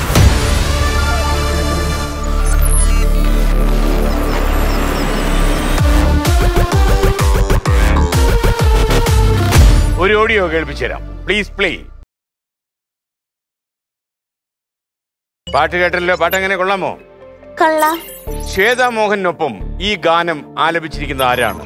Option A Jayaram, option B Suresh Gopi, option C Anoop Menon, option D Manoj K Jayan, option E Siddique. Option A Jayaram. ശബ്ദം കേട്ട് എങ്ങനെ തോന്നുന്നു? കൂട്ടട്ടെ ഞാൻ? പൊട്ടിക്കോ. സിനിമ ഏതാ ഇത്? സിനിമ അറിയത്തില്ല, പക്ഷേ ശബ്ദം കേട്ടിട്ട് എനിക്ക് ജയറാമാണെന്ന് തോന്നുന്നു. കൂട്ടട്ടെ ഞാൻ? കൂട്ടി. ഇപ്പൊ തെറ്റിപ്പോയ എന്ത് ചെയ്യും? അയ്യോ, തെറ്റി 1000 രൂപ കൊണ്ട് മാവേലിക്കരയ്ക്ക് പോകാൻ പറ്റുമോ? ഇല്ല. പൈസക്ക് ആവശ്യമുണ്ടോ ഇപ്പൊ? ഉണ്ട്. എന്തൊക്കെ ആവശ്യമുണ്ട്? ഞാൻ പറഞ്ഞില്ലേ, അമ്മ കുറെ ലോൺ എടുത്തിട്ടുണ്ടായിരുന്നെന്ന്. അപ്പൊ അത്യാവശ്യം കുറച്ച് കടങ്ങളൊക്കെ ഉണ്ട്, അതൊക്കെ വീട്ടണം. പൈസ വേണോ? അതും വേണം. അമ്മയ്ക്ക് എന്തായാലും പറ്റത്തില്ല, അമ്മയെ വിടാൻ പറ്റത്തില്ലല്ലോ. അമ്മ ഇത്രയും നാളും എന്നെ നോക്കിയതല്ലേ, പിന്നെ ഞാൻ അമ്മയെ നോക്കണ്ടേ? അതാണ് പ്രശ്നം അല്ലേ? Okay, option A Jayaram. താങ്കൾ പറഞ്ഞ ഉത്തരം ശ്രീലക്ഷ്മി, ഉത്തരം ശരിയാണ്. അപ്പൊ 20,000 രൂപ കിട്ടി. പേടിച്ച് തറയെ വീഴുമെന്ന് പേടിച്ചു പോയി. സലാം കാശ്മീർ എന്ന പടത്തിലെയാണ്. ശ്രീലക്ഷ്മി പാട്ട് പാടുവോ? ചെറുതായിട്ട്. നമുക്കൊന്ന് പാടിയാലോ? അവിടെ മൈക്കിരിപ്പുണ്ട്. ചുമ്മാ പാടിക്കൂ, രസമല്ലേ കേൾക്കാൻ. അപ്പൊ കൂട്ടുകാരി ഉണ്ടല്ലോ ഇപ്പൊ കേൾക്കാൻ. പാടത്തില്ലേ ശ്രീലക്ഷ്മി? പാടത്തില്ലയോ? സൂപ്പറായിട്ട് പാടും. പാടിക്കോ ശ്രീലക്ഷ്മി. കൺകളാൽ കൺകളിൽ തായമാടിനാൾ, കൺകളാൽ കൺകളിൽ രേഖை മാற்றினாள், பொய்யொன்றை ஒப்பித்தாய், ஐயையோ தப்பித்தாய், கண்மூடி தேடத்தான் கனவெங்கும் தித்தித்தாய், பொய் சொல்ல கூடாது காதலி, பொய் சொன்னாலும் നീ കാതലി. മതി മതി, സൂപ്പറായി സൂപ്പറായി. അവിടെ വെച്ചോളൂ, മൈക്ക് അവിടെ വെച്ചോളൂ. ഈ പാട്ടൊക്കെ എങ്ങനെ പഠിച്ചു? TV ഒന്നും ഇല്ലായിരുന്നല്ലോ വീട്ടില്? ഞാൻ കേട്ട് പഠിച്ചതാ. എവിടുന്ന് കേട്ടു? വീട്ടിൽ TV ഒന്നും ഇല്ലായിരുന്നല്ലോ. അപ്പൊ ഞാൻ ഇതേപോലെ അടുത്തുള്ള വീടുകളിലൊക്കെ അവരിതേപോലെ ഉറക്കപ്പാട്ടൊക്കെ വെക്കും. അപ്പൊ ഞാനത് കേട്ടിങ്ങനെ കേട്ടിരിക്കും. അങ്ങനെ കേട്ട് കേട്ട് പഠിക്കുമായിരുന്നു. അയലത്തുള്ള വീടുകളിലൊക്കെ TV വെച്ചിട്ട് ചെറുതായിട്ട് ചെവി ഓർത്ത് പിടിച്ച് അവര് ശബ്ദം കുറച്ച് പോയാൽ നമ്മളെ പാട്ട് പോയി ആണ്. അങ്ങനെ കൊറേ തവണ ഞാൻ ചമ്മിയിട്ടുണ്ട്. ഉണ്ടോ? പാട്ട് കേട്ടോണ്ടിരിക്കുമ്പോ അവര് ഞാൻ വലിയ അടുത്ത് പാട്ടൊക്കെ പഠിക്കാന്ന് പറഞ്ഞ് ഇങ്ങനെ പോയി നിക്കുന്ന ചെവിയൊക്കെ കേട്ട് ഇങ്ങനെ ചെവിയോർത്ത് ഇങ്ങനെ പോയിരിക്കും. പക്ഷെ അവര് പെട്ടെന്ന് പാട്ട് നിർത്തോ അല്ലെങ്കിൽ ഓഫ് ചെയ്യോ എന്താ അതിന്റെ സൗണ്ട് എങ്ങാനും കുറയ്ക്കുകയാണെങ്കിൽ ഞാൻ പിന്നെ ചമ്മിയില്ലേ. പിന്നെ ഞാൻ നിരാശപ്പെട്ട് വീട്ടിലോട്ടങ്ങ് പോകും. പാട്ട് പഠിക്കണമെന്ന് ആഗ്രഹം ഉണ്ടായിരുന്നു? നല്ല ആഗ്രഹം ഉണ്ടായിരുന്നു പാട്ട് പഠിക്കാൻ. ഇനിയും താമസിച്ചില്ല, ഇനിയും പാട്ട് പഠിക്കാലോ. പാട്ട് എപ്പോഴും പഠിക്കാൻ ജീവിതത്തില് കുട്ടിക്കാലത്ത് പഠിക്കാഞ്ഞത് ബുദ്ധിമുട്ടുകൊണ്ടാണോ ജീവിതത്തിൽ? അതെ അതെ, ആ ഒരു സമയത്ത് അതിനുള്ളൊരു സാമ്പത്തികമായിട്ട് ഇല്ലായിരുന്നു. എനിക്ക് ഭയങ്കര ആഗ്രഹമായിരുന്നു പാട്ട് പഠിക്കാൻ, ഡാൻസ് പഠിക്കാൻ. എനിക്ക് ഭയങ്കര ആഗ്രഹം. വലിയൊരിടത്തും ഡാൻസ് ചെയ്തില്ല. അയ്യോ അത്രയൊന്നും ഇല്ല. കളിക്കും അല്ലേ? ഓക്കെ. അപ്പൊ ഈ കുട്ടിക്കാലത്ത് യഥാർത്ഥത്തിൽ ഈ ഒരുപാട് അപമാനങ്ങളൊക്കെ സഹിക്കേണ്ടി വന്നോ? ഈ തീർച്ചയായിട്ടും. അത് ഇതേപോലെ എനിക്ക് ഏറ്റവും കൂടുതൽ ഞാൻ അനുഭവിച്ചിട്ടുള്ളത് എന്താ പറയുന്നേ, കൂട്ടുകാരുടെ അടുത്ത് നിന്നൊക്കെ ആയിരുന്നു. കൂട്ടുകാരുടെ അടുത്തുനിന്ന്, അതേപോലെ നാട്ടുകാരുടെ അടുത്ത് നിന്നൊക്കെ. നമുക്ക് പൈസ ഇല്ലാത്തോണ്ടാണോ അതോ? എനിക്ക് അറിഞ്ഞൂടാ. ചിലപ്പോ നമ്മളുടെ ചെറിയ വീടല്ലേ, അപ്പൊ അത് കാണുമ്പോ അവർക്ക് നാണക്കേടായിരിക്കും. ഇവൾ എന്റെ കൂട്ടുകാരിയാണെന്ന് പറയാൻ ഫ്രണ്ട്സിന് നാണക്കേടായിരിക്കും. അല്ലെങ്കിൽ ഇവൾ എന്റെ നാട്ടുകാരിയാണെന്ന് പറയാനോ, അല്ലെങ്കിൽ ഇവളെന്റെ റിലേറ്റീവ് ആണെന്ന് പറയാനോ അവർക്ക് ബന്ധുക്കളൊക്കെ വരാറുണ്ട്. എനിക്ക് ഏറ്റവും കൂടുതൽ വിഷമം ഉണ്ടാക്കിയ സംഭവം എന്ന് വെച്ചാല് ഈ നമ്മുടെ റിലേറ്റീവ്സിന്റെ ഒക്കെ വീടുകൾ അടുത്തടുത്തൊക്കെയാ. അപ്പോ എല്ലാവരുടെ വീട്ടില് ഇങ്ങനെ ഓരോരുത്തരൊക്കെ വരുമ്പോ, നമ്മുടെ റിലേറ്റീവ്സ് തന്നെ വരുമ്പം പലരും അവരുടെ എല്ലാവരുടെയും വീട്ടിൽ കയറും. പക്ഷെ നമ്മുടെ വീട് ഒഴിവാക്കും. അതിലെ നമ്മൾ കാത്തിരിക്കും അവരിപ്പൊ നമ്മുടെ അടുത്തൊരു നമ്മുടെ വീട്ടിലാണ് വരാൻ പോന്നെ. അങ്ങനെ നോക്കിയിരിക്കും. പക്ഷെ മിക്കവരും നമ്മുടെ വീട്ടിൽ അങ്ങനെ കയറത്തില്ല. അതെന്റെ അച്ഛനും അമ്മയ്ക്കും ഭയങ്കര സങ്കടമായിരുന്നു. അവര് വീട്ടിൽ കയറാതെ അതിലെ പാസ് ചെയ്തങ്ങ് പോകും, അല്ലെങ്കിൽ റോഡിൽ വെച്ചിട്ട് ശരി എന്ന് പറഞ്ഞിട്ടങ്ങ് പോകും. അതൊക്കെ ഭയങ്കര വിഷമമായിരുന്നു ആ ഒരു സമയത്തൊക്കെ. എപ്പോഴെങ്കിലും ചോദിച്ചിട്ടുണ്ടോ അവരോട്? ചോദിച്ചിട്ടില്ല, അതൊക്കെ അവരുടെ ഇഷ്ടല്ലേ. അങ്ങനെ ചോദിച്ചിട്ടൊന്നും. ഏതൊരു കല്യാണ വീട്ടിൽ പോയപ്പോ എന്താ പ്രശ്നം ഉണ്ടായത്? ഉണ്ടായിരുന്നു. നമ്മുടെ ഒരു റിലേറ്റീവിന്റെ കല്യാണമായിരുന്നു. എനിക്ക് തോന്നുന്നു എനിക്ക് ഏറ്റവും കൂടുതൽ എന്റെ ചെറുതിലെ ആ കുഞ്ഞു പ്രായത്തിൽ എനിക്ക് ഏറ്റവും കൂടുതൽ വിഷമം ഉണ്ടാക്കിയത് ആ ഒരു ഇൻസിഡന്റ് ആയിരുന്നു. കാരണം എന്ന് വെച്ചാല് ആ കുഞ്ഞു പ്രായത്തില് എനിക്ക് കല്യാണം കഴിഞ്ഞിട്ട് എല്ലാരും പിരിഞ്ഞുപോയി. ആ വീട്ടിൽ നിന്ന് എല്ലാരും പിരിഞ്ഞുപോയി, ആരും ഇല്ല. അപ്പൊ ഞാനും കുറച്ച് റിലേറ്റീവ്സും ഒക്കെ ഉള്ള അവിടെ. അപ്പൊ അവിടെ ഇങ്ങനെ വീട്ടില് വെച്ചിട്ടൊക്കെ ആയിരുന്നു കല്യാണം. വീട്ടിലെ നോക്കിയപ്പോ അവിടെ കുറച്ച് മുന്തിരിങ്ങി ഇരിപ്പുണ്ടായിരുന്നു, ഉണക്കമുന്തിരി. അപ്പൊ എനിക്കതിങ്ങനെ പിറക്കി തിന്നാനൊക്കെ തോന്നി. ഉണക്കമുന്തിരി ആണപ്പോ തിന്നാനൊക്കെ തോന്നുമല്ലോ. അങ്ങനെ ഞാൻ വലിയ നേരത്തെ ഓടി ചെന്നിട്ട്, അവിടെ ആരും ഇല്ല, അവിടെ ചെന്നിട്ട് ഞാൻ ഈ മുന്തിരി ഇങ്ങനെ എടുത്തു കയ്യില്. അപ്പോഴത്തേക്കും കയ്യിലിങ്ങനെ എടുത്ത് ഞാനിങ്ങനെ കഴിക്കാൻ വന്നപ്പോഴത്തേക്കും ഒരാൾ വന്നിട്ട് പറഞ്ഞു എന്തോ കാണിക്കാന്നും പറഞ്ഞിട്ട് പെട്ടെന്ന് കൈ ഇങ്ങനെ തട്ടി മാറ്റി. എന്റെ കയ്യിൽ നിന്ന് മുന്തിരിയെല്ലാം താഴെ വീണ്. പറഞ്ഞു ഇതെന്തുവാ നാണക്കേട് ഉണ്ടാക്കാൻ വേണ്ടിട്ട് എന്തുവാ കാണിക്കുന്നതിനൊക്കെ പറഞ്ഞിട്ട്. എനിക്ക് ആ ഒരു ഏജിൽ എനിക്കത് അങ്ങോട്ട് ഞാൻ കരഞ്ഞില്ല. പക്ഷെ അന്നേരം ഞാൻ അത് ഉള്ളിൽ ഇങ്ങനെ അടക്കി വെച്ചോണ്ടിരുന്നു. ഭയങ്കര വിഷമായിരുന്നു. അത് കഴിഞ്ഞാൽ പിന്നെ ഓടിപ്പോയി മാറിയെന്ന് ആരും കാണാതായിരുന്നു. കറക്റ്റ് എത്രന്ന് അറിയില്ല. സാരമില്ല. ചിലപ്പോ അത് തന്നെ സംരക്ഷിക്കാൻ വേണ്ടി നമ്മുടെ ബന്ധുക്കളാണോ കയ്യിലടിച്ചത്? ബന്ധുക്കളാ കയ്യിലടിച്ചത്. അതെനിക്ക് ഭയങ്കര ഫീലായിരുന്നു. കാരണം ഞാൻ ഒരു മുന്തിരിയല്ലേ എടുക്കാൻ നോക്കിയില്ല, ഞാൻ വേറൊന്നും എടുത്തില്ലല്ലോ. അപ്പോ എന്ത് പറയുന്ന, നമ്മള് കഴിക്കുന്ന കാര്യത്തില് ആരെടുത്തും അങ്ങനെ കാണിക്കരുതല്ലോ. അപ്പൊ എനിക്കത് ഭയങ്കര വിഷമായിരുന്നു. ആ ചെറിയ പ്രായത്തിലൊക്കെ എനിക്കത് ഭയങ്കരമായിട്ട് ഫീൽ ചെയ്യുമായിരുന്നു. അത് പിന്നെ അമ്മയടുത്തൊക്കെ എന്ന് പറഞ്ഞ്, പിന്നെ അമ്മയായിരുന്നു എന്നെ എപ്പോഴും മോട്ടിവേറ്റ് ചെയ്യുന്ന. എൻ്റെ ബെസ്റ്റ് ഫ്രണ്ട് എൻ്റെ അമ്മയാ. അമ്മയടുത്ത് ഞാൻ എല്ലാ കാര്യങ്ങളും ഷെയർ ചെയ്യും. അപ്പൊ അമ്മയാണെങ്കിൽ ഇതേപോലെ പറഞ്ഞു അത് വിഷമിക്കൊന്നും വേണ്ട, കുഴപ്പമില്ല എന്നൊക്കെ പറഞ്ഞ് അമ്മയാ മോട്ടിവേറ്റ് ചെയ്യുന്നത് തന്നെ. അതിപ്പോഴും ഓർമ്മയിൽ കിടപ്പുണ്ട്. അത് ഓർമ്മയുണ്ടോ? ഉണ്ട്. പിന്നെ കുഴപ്പമൊന്നുമില്ല. പക്ഷെ എന്നാലും എനിക്ക് ആ ഒരു ഇൻസിഡന്റ് അതെനിക്ക് ഭയങ്കരമായിട്ട്, കാരണം എന്താ പറയുന്നത്, ഞാൻ എനിക്ക് ഉണക്കമുന്തിരി ഭയങ്കര ഇഷ്ടമായിരുന്നു. അത് എടുക്കാൻ പോയപ്പം ഞാൻ അത് വായിൽ ഒരെണ്ണം പോലും ഞാൻ കഴിച്ചില്ല. അപ്പോഴത്തേക്കും അതെന്റെ കയ്യിൽ തട്ടി മാറ്റി. അല്ലേ? ഓക്കെ, നമുക്ക് അടുത്ത ചോദ്യത്തിലേക്ക്. 30,000 രൂപയുടെ ചോദ്യം. 30,000 മോണിറ്റർ.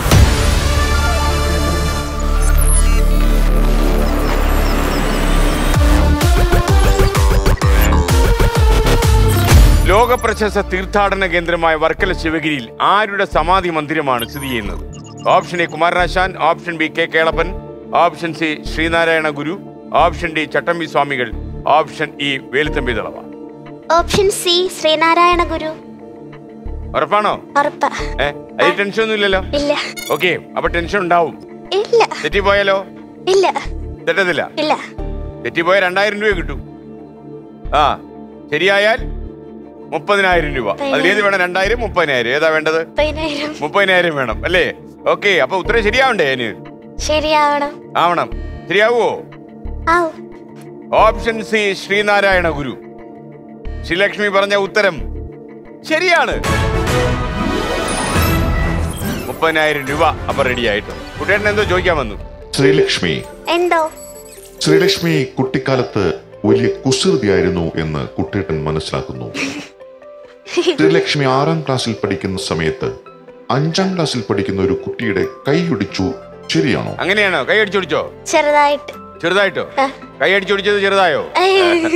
എങ്ങനെയായിരുന്നു അത്? ഞങ്ങള് ഈ സ്കൂളിൽ പഠിക്കുന്ന സമയത്ത് 3 ട്രിപ്പായിട്ടാ സ്കൂളിലേക്ക് പിള്ളേരെ കൊണ്ടുപോകുന്നത് ബസ്സിൽ. അങ്ങനെ ഞങ്ങള് ഫസ്റ്റ് ട്രിപ്പായിരുന്നു. അങ്ങനെ ഞങ്ങളെ എല്ലാരും കൊണ്ടുപോയി അവിടെ ഇരുത്തി. അപ്പൊ ഫുഡൊക്കെ കഴിച്ചിട്ട് ബ്രേക്ക്ഫാസ്റ്റ് ഒക്കെ നമുക്ക് കൊണ്ടുപോയി കഴിക്കാം. അങ്ങനെ ഞങ്ങൾ അവിടെ നിന്ന് ഫുഡ് കഴിക്കുകയായിരുന്നു. ഫുഡൊക്കെ കഴിച്ച് എല്ലാം കഴിഞ്ഞിട്ട് എനിക്കൊരു പരിപാടി ഉണ്ട്. ഈ അടുത്തിരിക്കുന്ന പിള്ളേരുടെ കൈ പിടിച്ചിട്ട് ഇങ്ങനെ ഞൊട്ടയിട്ട് കൊടുക്കും. ഇങ്ങനെ ഞൊട്ടയിട്ട് കൊടുക്കും. ഞൊട്ട കിടാടാന്ന് കേൾക്കും. അങ്ങനെ കടാടാന്ന് കേൾക്കാൻ വേണ്ടിട്ട് ഞാൻ ഇങ്ങനെ ഞൊട്ടയിട്ട് വന്നപ്പോഴത്തേക്കും ബാക്കി എല്ലാവരും ഞൊട്ടയിട്ട് കൊടുത്തു. പിന്നെ നമ്മുടെ പരിപാടി ഞൊട്ടയിടിയില്ല. ഞൊട്ടയിട്ട് കൊടുക്കും. അപ്പൊ നല്ല രസമല്ലേ സൗണ്ട്? എന്നിട്ട് ഞാനാണെങ്കിൽ അടുത്തിരിക്കുന്ന ഒരു കുട്ടി ഉണ്ടായിരുന്നു. അവൾ 5ലാ പഠിക്കുന്നത്. അവളുടെ കൈ ഇങ്ങനെ എടുത്ത് വെച്ചിട്ട് ആദ്യം ഒരു കയ്യില് മൊത്തം വിരല് ഞൊട്ടയിട്ടു. അത് കഴിഞ്ഞിട്ട് കഴിഞ്ഞു. അത് കഴിഞ്ഞിട്ട് അടുത്ത കൈ എടുത്തിട്ട് ഞൊട്ട ഇങ്ങനെ ഇട്ടു. 1 ഞൊട്ട വീണു, 2 ഞൊട്ട വീണു, 3 ഞൊട്ട വീണു, 4 ഞൊട്ട വീണു. 5ാമത്തെ അങ്ങോട്ട് വീഴുന്നില്ല. കൊറേ നോക്കി വീഴുന്നില്ല. ഞാനൊന്ന് അമർത്തി നോക്കി, പിന്നെ വീണില്ല. പിന്നെ ഒരൊറ്റ ഞെക്ക് കൊടുത്ത് കൈ ഒടിഞ്ഞു പോയി. അത്രേ ചെയ്തുള്ളൂ. എന്തായാലും നന്നായി. പിന്നെ എന്ത് സംഭവിച്ചു? അത് കഴിഞ്ഞിട്ട് പിന്നെ എല്ലാരും ക്ലാസ്സിലൊക്കെ പോയി ഞാൻ അവളെ ആശ്വസിപ്പിച്ചു, പോട്ടെ സാരില്ല എന്നൊക്കെ പറഞ്ഞ് അങ്ങനെ ഇരുന്നു. അത് കഴിഞ്ഞിട്ട് ക്ലാസ്സിൽ ചെന്നിരുന്നപ്പോ എനിക്ക് പേടിയുണ്ടായിരുന്നു. അയ്യോ ഇനിയും ടീച്ചർമാരും എല്ലാം വന്നിട്ട് വഴക്കുറയെന്നൊക്കെ പേടിച്ച്. അങ്ങനെ ക്ലാസ്സിൽ ഇങ്ങനെ പേടിച്ചിരിക്കുമ്പോഴത്തേക്കും വരുന്നൊരു കൊച്ച് ശ്രീലക്ഷ്മിയെ ശ്രീലേഖ ടീച്ചർ വിളിക്കുന്നെന്നും പറഞ്ഞ ഒരു കൊച്ചിനെ പറഞ്ഞു വിട്ട്. അങ്ങനെ ക്ലാസ്സിൽ ചെന്നപ്പോഴത്തേക്കും കൊണ്ട് ആ കൊച്ച് അവിടെ നിന്ന് കരയുക. അതിന്റെ കൈക്ക് ഭയങ്കര വേദന. അങ്ങനെ പിന്നെ അതിനെ വീട്ടിലൊക്കെ വിട്ടു. അത് കഴിഞ്ഞിട്ട് അതിന്റെ അടുത്ത ദിവസം സ്കൂൾ ബസ്സിൽ രാവിലെ കയറി പോവാ. എനിക്ക് ഭയങ്കര പേടിയായിരുന്നു. അപ്പൊ എന്റെ ഒരു കൂട്ടുകാരനുണ്ട്. ആ വന്നിട്ട് പറഞ്ഞ് നിനക്ക് ഇന്ന് കിട്ടും, അവരുടെ വീട്ടിലെല്ലാരും അറിഞ്ഞ് നീയാ ഓടിച്ചെന്നൊക്കെ അറിഞ്ഞെന്ന് പറഞ്ഞ്. അങ്ങനെ ഞാൻ പേടിച്ചിരിക്കുക. അവരവരുടെ വീട്ടിൽ ചെന്നപ്പോഴത്തേക്കും അവരുടെ വീടിന്റെ സൈഡ് നോക്കിയപ്പോ ആരുമില്ല. അപ്പൊ ഞാൻ ഭയങ്കര സന്തോഷിച്ചൊക്കെ ഇങ്ങനെ ഇരിക്കുകയായിരുന്നു. പക്ഷെ അവരുടെ അമ്മൂമ്മ ആണെങ്കിൽ ഡോറിന്റെ അതിലെ കൂടെ കയറി വന്ന് വണ്ടിയിലോട്ട് കയറി വന്ന്. ഞാൻ പ്രതീക്ഷിച്ചില്ല വണ്ടി കയറി വന്ന്. ആ കുട്ടീന്റെ അമ്മൂമ്മ. ആ അമ്മൂമ്മ വന്നിട്ട് എന്നെ കൊറേ വഴക്ക് പറഞ്ഞു. ചീത്ത പറഞ്ഞു. പിന്നെ അങ്ങ് ഭയങ്കര പേടിയായിപ്പോയി. അത് കഴിഞ്ഞിട്ട് ആ കുട്ടി കൊറേ ദിവസം കഴിഞ്ഞിട്ട് സ്കൂളിൽ വന്നേ. ലാസ്റ്റർ ഒക്കെ ഇട്ടിട്ട് അവിടെ ഇങ്ങനെ നിപ്പോണ്ടായിരുന്നു. പക്ഷെ അത് കഴിഞ്ഞിട്ട് ആ കുട്ടീന്റെ അടുത്ത് മിണ്ടിയില്ല, പിണങ്ങി. കൊറേ കാലം പിണങ്ങി. അത് കഴിഞ്ഞിട്ട് ലാസ്റ്റ് മിണ്ടി കേട്ടോ.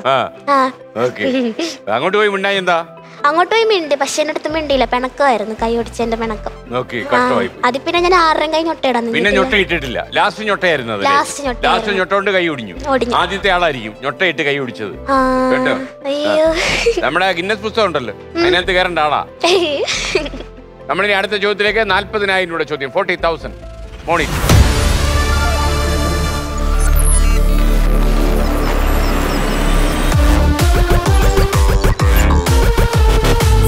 ഇനി പറയുന്നവയിൽ ഏത് ബാങ്കിനാണ് നവരാത്രിയോടനുബന്ധിച്ച് ആഘോഷ ദിവസങ്ങളിൽ ഒന്നിൽ സ്ഥാപിച്ചതിനാൽ പേര് ലഭിച്ചത്? Option A Dena bank, option B Dhanlaxmi bank, option C Vijaya bank, option D Bandhan bank, option E Karur Vysya bank. Option C Vijaya bank. Vijaya bank ആയിരിക്കുമോ? പൂട്ടട്ടോ? ഓപ്ഷൻ സി വിജയ ബാങ്ക് പൂട്ടി.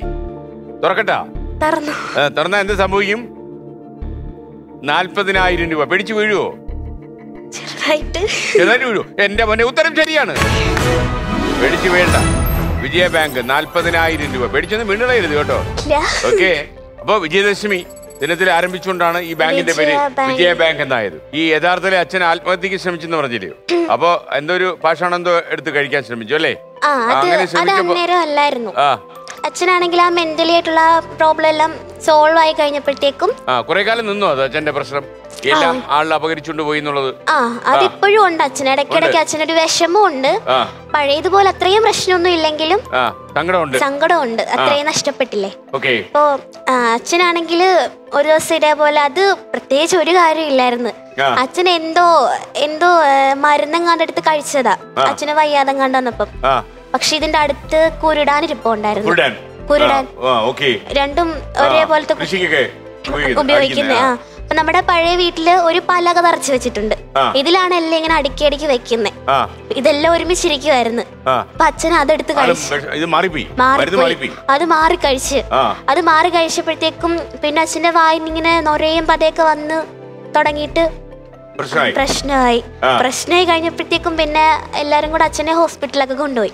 അങ്ങനെ ഹോസ്പിറ്റലിൽ കൊണ്ടു ചെന്നിട്ട് അവിടെ ചെന്നപ്പോഴത്തേക്കും എല്ലാരും കൂടെ അമ്മേനെ കുറ്റപ്പെടുത്തി. അമ്മ എന്തോ ചെയ്തിട്ടാ, അല്ലെങ്കിൽ എന്തെങ്കിലും പ്രശ്നം ഉണ്ടായി കാണും അങ്ങനൊക്കെ പറഞ്ഞ് അമ്മ എല്ലാരും കൂടെ കുറ്റപ്പെടുത്തി. അമ്മ എന്തോ ചെയ്തിട്ടാ അച്ഛൻ അങ്ങനെ ചെയ്തത്. അങ്ങനെ ഭയങ്കരമായിട്ട് എല്ലാരും കുറ്റപ്പെടുത്താൻ കുറെ പേരുണ്ടായിരുന്നു. പക്ഷെ ഒറ്റ ആള് പോലും അവിടെ ഒരൊറ്റ ദിവസം വന്ന് നിന്നില്ല.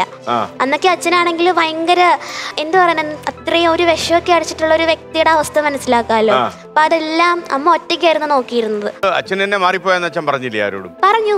അത് കഴിഞ്ഞിട്ട് അമ്മ എല്ലാരും കൂടെ കുറ്റപ്പെടുത്തി. അപ്പൊ അമ്മയ്ക്ക് അതിന്റെ ഒരു സങ്കടം ഉണ്ട്. അപ്പൊ അമ്മ തന്നെ പറഞ്ഞു. ഏറ്റവും അവിടുത്തെ ഡോക്ടർ വരെ ഇങ്ങനെ ചോദിച്ചു അമ്മയടുത്ത്. ഡോക്ടർ വരെ അമ്മ ഒരു സംശയത്തിന്റെ കണ്ണിലൂടെ കണ്ടത്.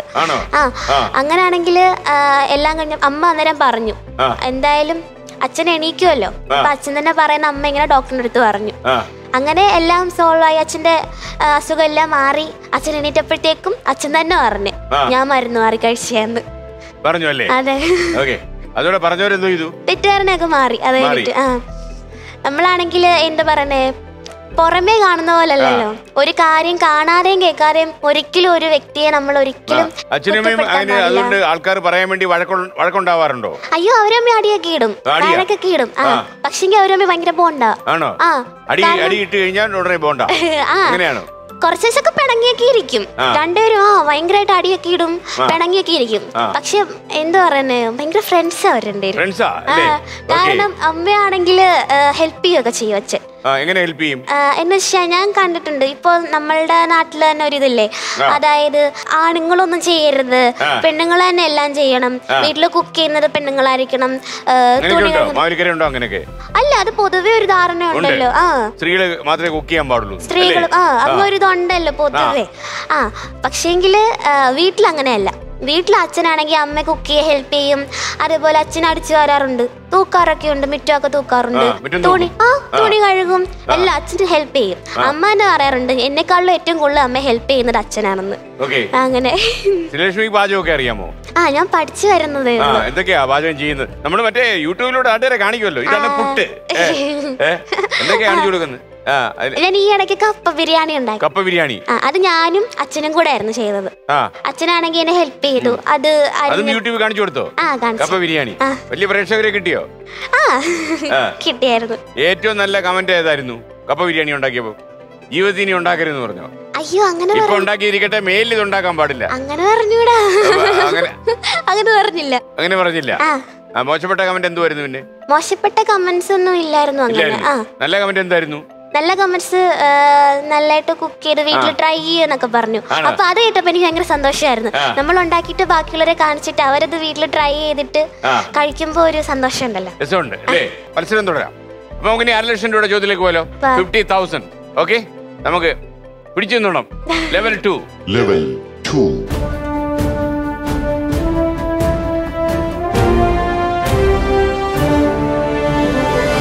മോണിറ്റർ.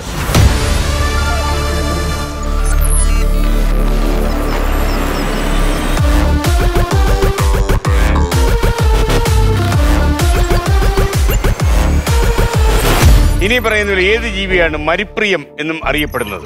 ഓപ്ഷൻ എ കുതിര, ഓപ്ഷൻ ബി കഴുത, ഓപ്ഷൻ സി ആന, ഓപ്ഷൻ ഡി ഒട്ടകം, ഓപ്ഷൻ ഇ കുറുക്കൻ. ഓപ്ഷൻ ഡി ഒട്ടകം. ഒട്ടകം പൂട്ടട്ടോ ഞാൻ? ഓപ്ഷൻ ഡി ഒട്ടകം പൂട്ടി. ഒട്ടകം ഇങ്ങനെ വരികയാണ്. ഓക്കെ, ശരിയായിരിക്കുമോ? ഉറപ്പാണോ? വിജയിച്ചാ 1,00,000 രൂപയാ. തെറ്റിയാലോ 4,000 രൂപയാ. അപ്പൊ തെറ്റുവോ? തെറ്റില്ലെന്ന് തോന്നുന്നു. മരിപ്രിയം ഒട്ടകം. ഒട്ടകം. എനിക്കൊരു സംശയം. കൂട്ടുകാരിക്ക് സംശയം ഉണ്ടോ? മുഖത്ത് നോക്കിയേ. സംശയം ഉണ്ടോ? അയ്യോ, ചോദിക്കരുത്. ഉണ്ടോ? സംശയം ഉണ്ടോ? ഓക്കെ, ഓപ്ഷൻ ഡി ഒട്ടകം. താങ്കൾ പറഞ്ഞ ഉത്തരം തെറ്റാണ്. നല്ല ഉത്തരം ശരിയാണ്. 50,000 രൂപ കിട്ടി. ഈ കാശെല്ലാം കൂടെ എന്ത് ചെയ്യും ഇപ്പോ? അമ്മ ഞാൻ പറഞ്ഞിട്ടുണ്ടായിരുന്നില്ലേ, ലോണൊക്കെ എടുത്തിട്ടുണ്ടായിരുന്നു. അപ്പൊ അതൊക്കെ ലോൺ അടയ്ക്കണം. അപ്പൊ ഈ യൂട്യൂബിൽ നിന്ന് കിട്ടിയ പൈസയൊക്കെ അങ്ങോട്ട് കൊടുത്തോ? അത് വീട് പണിയാൻ വേണ്ടിട്ടായിരുന്നു.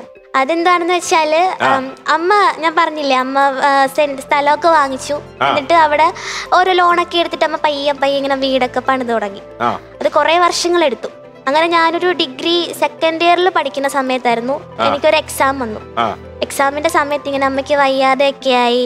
എന്നിട്ട് പിന്നെ അമ്മയ്ക്ക് അങ്ങനെ ജോലിക്കൊന്നും പോകാൻ പറ്റിയില്ല. അത് പിന്നെ അമ്മ ജോലിക്ക് വിടാറുമില്ലായിരുന്നു. പിന്നെ ആ വീട് പണി അങ്ങനെ തന്നെ സ്റ്റക്കായി നിൽക്കുകയായിരുന്നു.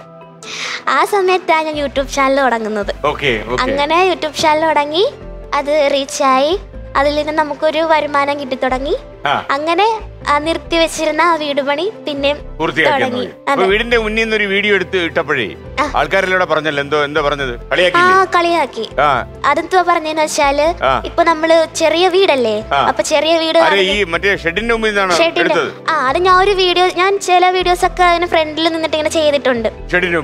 വീടിന്റെ ഫ്രണ്ടിൽ കുറെ ചെടിയൊക്കെ വെച്ചിട്ടുണ്ട്. അപ്പൊ അതിന്റെ ഇന്ന് ചെയ്തു. അപ്പൊ കൊറേ പേര് വന്നിങ്ങനെ കമന്റ് ചെയ്തത് സഹതാപം പിടിച്ചു പറ്റാൻ വേണ്ടിട്ടാ, ചെറിയ വീട് കാണിച്ച കുറെ ലൈക്കൊക്കെ കിട്ടും അങ്ങനൊക്കെ പറഞ്ഞ് കൊറേ പേര് കമന്റ് ചെയ്യാറുണ്ടായിരുന്നു. എനിക്കെന്തിനാ വീട് കാണിച്ചിട്ട് ലൈക്ക് കിട്ടുന്നത്? ഞാൻ അവിടെ എനിക്ക് ഡാൻസ് ചെയ്യാനൊക്കെ ഭയങ്കര ഇഷ്ടമാണ്. ഡാൻസ് ചെയ്തിട്ടുള്ള വീഡിയോസ് ഒക്കെ ആൾക്കാർ എന്റെ ഡാൻസ് അല്ല കാണുന്നത്, ബൈക്കിലെ വീടാ നോക്കുന്നത്. എന്നിട്ട് ഒരു ചേട്ടനാണെങ്കിൽ ഒരു ഡാൻസ് ചെയ്തപ്പോഴത്തേക്കും ഒരു കമന്റ് ചെയ്തു, അയ്യേ ഇതാണോ നിന്റെ വീട്? എന്നിട്ട് കൊറേ പുച്ഛത്തിന്റെ ഇമോജി.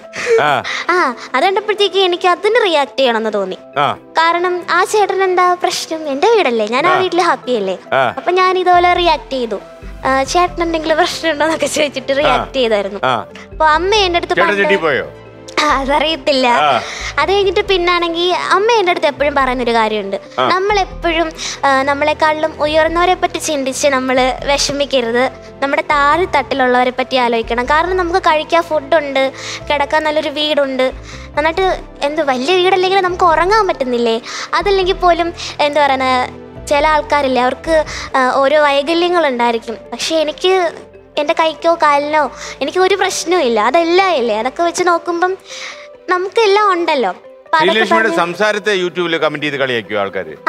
കളിയാക്കിയായിരുന്നു. അത് നല്ല ശബ്ദമാണല്ലോ. Thank you sir.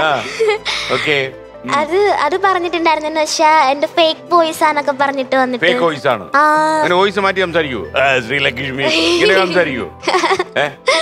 ഇല്ല. പിന്നെ എന്റെ ശബ്ദം ഇതാണോ ശ്രീലക്ഷ്മി? ഇങ്ങനെയാണോ യൂട്യൂബിൽ സംസാരിക്കുന്നത്? ഞാനിങ്ങനെ ഫേക്ക് വോയിസ് അല്ലല്ലോ. അത് കൊറേ പേര് ഫേക്ക് വോയിസ് എങ്ങനെയാ വരുന്നത്? അതൊന്ന് കാണിച്ചേ. ഇല്ലല്ലേ, അത് അറിയത്തില്ല. എങ്കിൽ വിട്ടേക്ക്. എന്നിട്ട് ആൾക്കാർ ഇതെല്ലാം പറഞ്ഞോ? അതൊക്കെ പറഞ്ഞു. പിന്നെ എനിക്ക് ഭയങ്കര വിഷമൊക്കെ ആയിരുന്നു. കാരണം ശബ്ദത്തെ കുറിച്ച് എന്താ പറഞ്ഞു? ഈ മനോഹരമായ ശബ്ദം കേട്ടപ്പോ എന്താ പറഞ്ഞത്? ഫേക്ക് വോയിസ്, അതങ്ങനെ ആക്കി പറയുന്ന അങ്ങനൊക്കെ പറഞ്ഞു. സിമ്പതി കിട്ടാൻ വേണ്ടിയാ? സിമ്പതി പറഞ്ഞതും വീടിന്റെ കാര്യത്തിലല്ലേ? അങ്ങനൊക്കെ പറഞ്ഞ് കളിയാക്കുമായിരുന്നു. ഓക്കെ, അപ്പൊ ഇനി അടുത്ത ചോദ്യത്തിലേക്ക് പോയാലോ നമ്മള്? 60,000 രൂപയുടെ ചോദ്യം. 60,000 മോണിറ്റ്.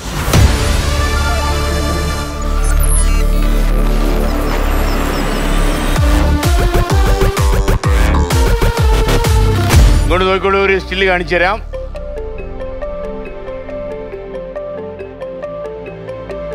ഇത് കണ്ടല്ലോ, ഈ സ്റ്റില് കണ്ടല്ലോ. ഏത് സംസ്ഥാനത്തിന്റെ ടൂറിസം വകുപ്പിന്റെ ചിഹ്നമാണിത്? Option A Rajasthan, option B Gujarat, option C Haryana, option D Telangana, option D Odisha. Option B Gujarat. Gujarat. പൂട്ടട്ടോ ഞാൻ? പൂട്ടട്ടോ? ചെറിയൊരു കൺഫ്യൂഷൻ ഉണ്ട്. പൂട്ടട്ടോ ഞാൻ? പൂട്ടി. Option B Gujarat. കൺഫ്യൂഷൻ ഉണ്ടായത് ശരിയാണ്. ആ ഉത്തരം ശരിയല്ല. എന്നല്ലെന്നേ, ഉത്തരം ശരിയാണ്. ഗുജറാത്തിലെയാണ്, ഗുജറാത്ത് ടൂറിസത്തിന്റെയാണ് ഈ കണ്ടത്. ഓക്കെ, അപ്പൊ 60,000 രൂപ കിട്ടി. ഓക്കെ, കുട്ടിയായിട്ട് എന്തോ പറയാൻ വന്നു. അണ്ണാന്റെ കാര്യം തോന്നുന്നു കേട്ടോ. ശ്രീലക്ഷ്മി, ഇച്ചാപ്പി താങ്കൾക്ക് ഒരിക്കൽ ഒരു ഗിഫ്റ്റ് തന്നായിരുന്നു. തന്നായിരുന്നു. എന്തായിരുന്നു ഇച്ചാപ്പി? ഇച്ചാപ്പി അണ്ണാനല്ലേ, നമ്മൾ അണ്ണാനല്ലേ? അണ്ണാന്റെ ഗിഫ്റ്റ് എന്തായിരുന്നു? അത് ചിലപ്പം പറയുമ്പോ ബാക്കിയുള്ളവർ വിശ്വസിച്ചു എന്ന് വരത്തില്ല, പക്ഷെ ഞാൻ അതിനൊരു ഗിഫ്റ്റ് ആയിട്ടാ കാണുന്നത്. അതെന്താന്ന് വെച്ചാലേ, ഒരു ദിവസം ഇതേപോലെ ഇച്ചാപ്പി കൂട് കൂട്ടാനാന്ന് തോന്നുന്നു കുറെ ചകിരിയൊക്കെ ആയിട്ട് ഇങ്ങനെ വായിൽ വെച്ചിട്ട് ഇങ്ങനെ ഓടിപ്പോവായിരുന്നു. അപ്പൊ ഞാൻ അത് കണ്ട്. എന്നിട്ട് ഇവനെ വിളിക്കുമ്പോ ഇവന് ഓടി വരും. നമ്മള് കേക്കൊക്കെ ഇങ്ങനെ കഴിക്കാൻ വേണ്ടി ഇങ്ങനെ വിളിച്ചാൽ വരും. അപ്പൊ അങ്ങനെ വിളിച്ചപ്പോഴത്തേക്ക് ഇവൻ മാവിന്റെ മുകളിൽ ഇങ്ങനെ ഇറങ്ങി വന്നേ. അപ്പൊ ഞാൻ അവൻ ഈ കേക്ക് ഇങ്ങനെ കൊണ്ടു കൊടുത്തു. അപ്പഴത്തേക്ക് അവൻ ആ ചകിരിന്റെ കയ്യിലേക്ക് ഇട്ടു. എന്നിട്ട് അവൻ ആ കേക്ക് കൊണ്ടേ കഴിച്ചു. അതുവരെ ഞാൻ വെയിറ്റ് ചെയ്തു. അവന് ചകിരി തിരിച്ചു കൊടുക്കണ്ടേ, കഷ്ടപ്പെട്ടെടുത്തോണ്ട് വന്നില്ലേ. അപ്പൊ അത് തിരിച്ചു കൊടുക്കാൻ വേണ്ടിട്ട് ഞാൻ നിന്നു. അപ്പൊ ഇവൻ കഴിച്ചു കഴിഞ്ഞിട്ട് തിരിച്ചു വന്നു. ഞാൻ വിചാരിച്ചു ഇത് എടുക്കാൻ വരുമായിരിക്കും എന്ന് വിചാരിച്ചു. പക്ഷെ ഇവൻ അത് വന്നിട്ട് ഇങ്ങനെ നോക്കിയിട്ട് അങ്ങ് പോയി. അപ്പൊ അത് എനിക്ക് ഒരു ഗിഫ്റ്റ് ആയിട്ട് തന്ന പോലെ ഞാൻ കൂട്ടുന്നത്. അത് ഞാൻ ഇപ്പോഴും ഒരു ചെറിയ ബോക്സിൽ ഞാൻ സൂക്ഷിച്ചിട്ടുണ്ട്. പുതിയ വീട് വെച്ചപ്പോ ആൾക്കാരൊക്കെ എന്താ പറഞ്ഞത്? സന്തോഷമായ ആൾക്കാർക്ക് സന്തോഷമായിരുന്നെങ്കിൽ പോലും പുതിയ വീട്ടിലോട്ട് മാറിക്കഴിഞ്ഞെങ്കിൽ പോലും നമുക്ക് ചെറിയ രീതിയിലൊക്കെ വിഷമങ്ങളൊക്കെ ഉണ്ടായിട്ടുണ്ട്. ആദ്യമൊക്കെ ഭയങ്കര സന്തോഷമായിരുന്നു. കാരണം നമ്മൾ പുതിയ വീടൊക്കെ വെച്ച് മാറിയപ്പോഴത്തേക്കും എനിക്ക് ഏറ്റവും കൂടുതൽ സന്തോഷമായിട്ടുള്ള ഒരു മൊമെന്റ് ആയിരുന്നു വീടിന്റെ പാലുകാച്ചില്. അന്ന് 15 കൊല്ലം എടുത്തു. അങ്ങനെ എല്ലാരും വന്നു, റിലേറ്റീവ്സ് വന്നു, നാട്ടുകാർ വന്നു, എല്ലാരും വന്നു നമ്മുടെ വീട്ടില് പാലുകാച്ചിന്. അങ്ങനെ എല്ലാരും വന്നു. അന്ന് ഭയങ്കര എന്ന് വെച്ചാൽ അത്രയും നാളും എന്റെ അച്ഛന്റെ അമ്മയ്ക്കും അവരുടെ കണ്ണിൽ ഞാൻ കാണാത്തൊരു സന്തോഷം അന്ന് ഞാൻ കണ്ടു. ഭയങ്കര ഹാപ്പി ആയിരുന്നു രണ്ടുപേരും. പക്ഷെ അത് കഴിഞ്ഞപ്പോഴത്തേക്കും എന്താ പറയുന്നത്, ഇങ്ങനെ ഓരോ ഇൻസിഡന്റ് ഒക്കെ ഉണ്ടായി തുടങ്ങി. ഹെൽപ്പ് ചെയ്യാന്നും പറഞ്ഞിട്ട് ആൾക്കാരൊക്കെ വരാറുണ്ടായിരുന്നു. വീഡിയോസ് ഒക്കെ ഇട്ട് തുടങ്ങിയപ്പോഴത്തേക്കും അതൊക്കെ ഇട്ട് തുടങ്ങിയപ്പോഴത്തേക്കും ആൾക്കാരൊന്ന് പറയും, ഇച്ചാപ്പിക്ക് വീട് വെച്ച് തരാം, ഇച്ചാപ്പിക്ക് പൈസ തരാം, ബാങ്ക് ഡീറ്റെയിൽസ് വരാം, അങ്ങനെ പറഞ്ഞിട്ട് കുറെ പേരൊക്കെ വരാറുണ്ടായിരുന്നു. പക്ഷെ അപ്പോഴൊക്കെ എനിക്കത് വേണ്ടായിരുന്നു. കാരണം അത് അർഹതപ്പെട്ട ഇല്ല, ഞാൻ ഇതുവരെ വാങ്ങിച്ചിട്ടില്ല. അപ്പോഴത്തേക്കും വീടൊക്കെ വെച്ച് മാറിക്കഴിഞ്ഞപ്പോഴത്തേക്കും അങ്ങനെ ഒരു ഗോസിപ്പ് ഇറങ്ങി. ആ കൊച്ചിനാണെങ്കിൽ ഇതേപോലെ ആരൊക്കെയോ ഹെൽപ്പ് ചെയ്തിട്ടാണ്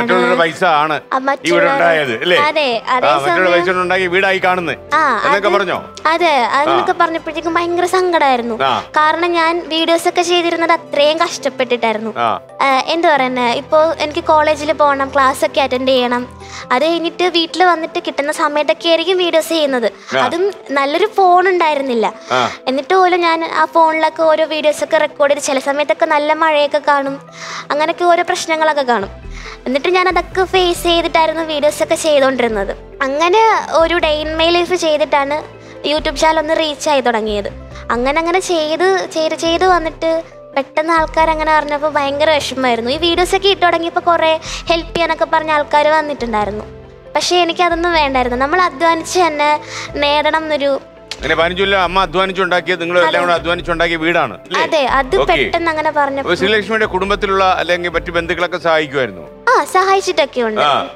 അവർക്ക് സ്നേഹമായിരുന്നോ? സ്നേഹമായിരുന്നു, കുഴപ്പമില്ല, അഡ്ജസ്റ്റ് ചെയ്തൊക്കെ പോവാം അല്ലേ? നമുക്ക് അടുത്ത ചോദ്യത്തിലേക്ക് പോലോ. 70,000 രൂപയുടെ ചോദ്യം, 70,000. Monitor please.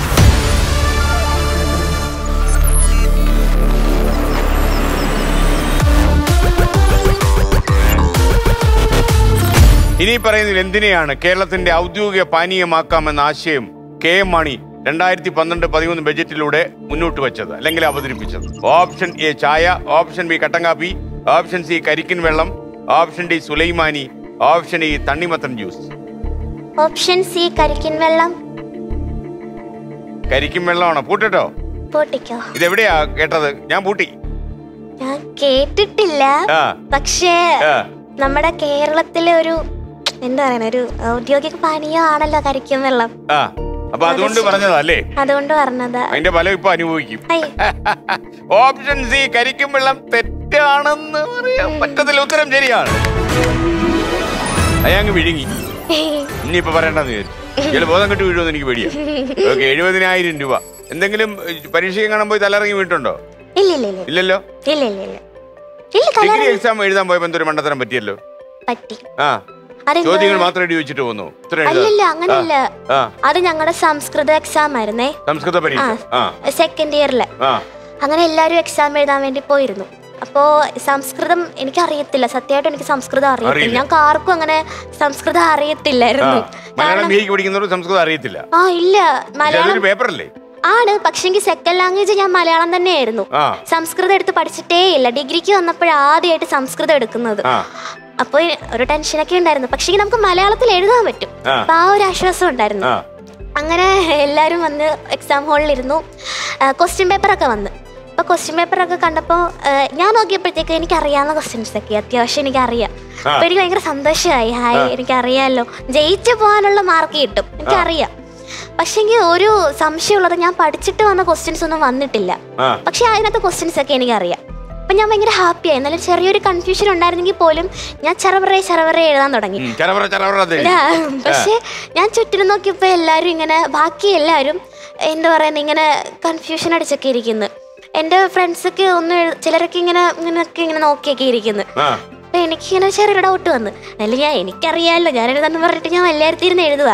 പക്ഷെ ഒരു ക്വസ്റ്റ്യൻ വന്നപ്പോ എനിക്കൊരു ഡൗട്ട് വന്നു. അപ്പൊ ഞാനാണെങ്കിൽ സ്മൃതി ചേച്ചി എടുത്ത് ചോദിച്ചു, ഇതേപോലെ ഞങ്ങള് എക്സാം ഹോളിലൊക്കെ ഇങ്ങനെ പറഞ്ഞൊക്കെ തരും കേട്ടോ, അഡ്ജസ്റ്റ് ചെയ്യും.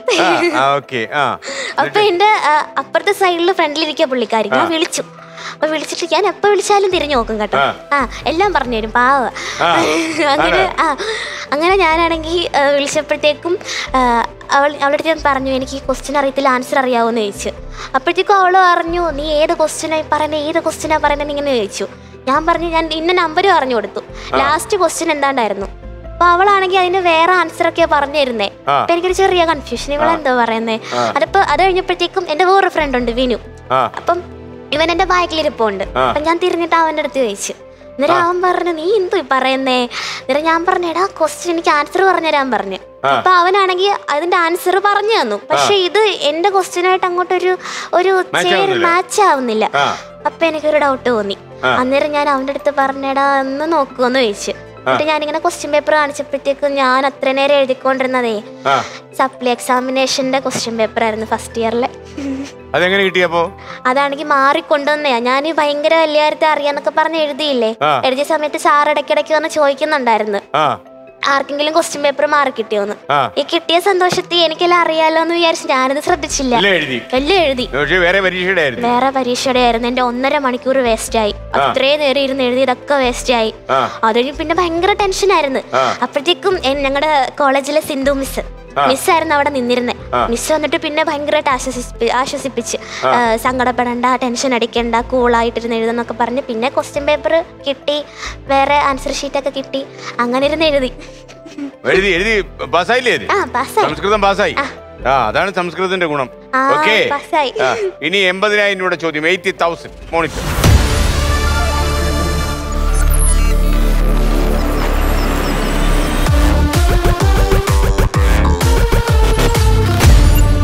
ചോദ്യം ഇതാണ്, ഏത് യൂറോപ്യൻ രാജ്യമാണ് വാച്ചുകളുടെയും ചോക്ലേറ്റിന്റെയും നാട് എന്നറിയപ്പെടുന്നത്?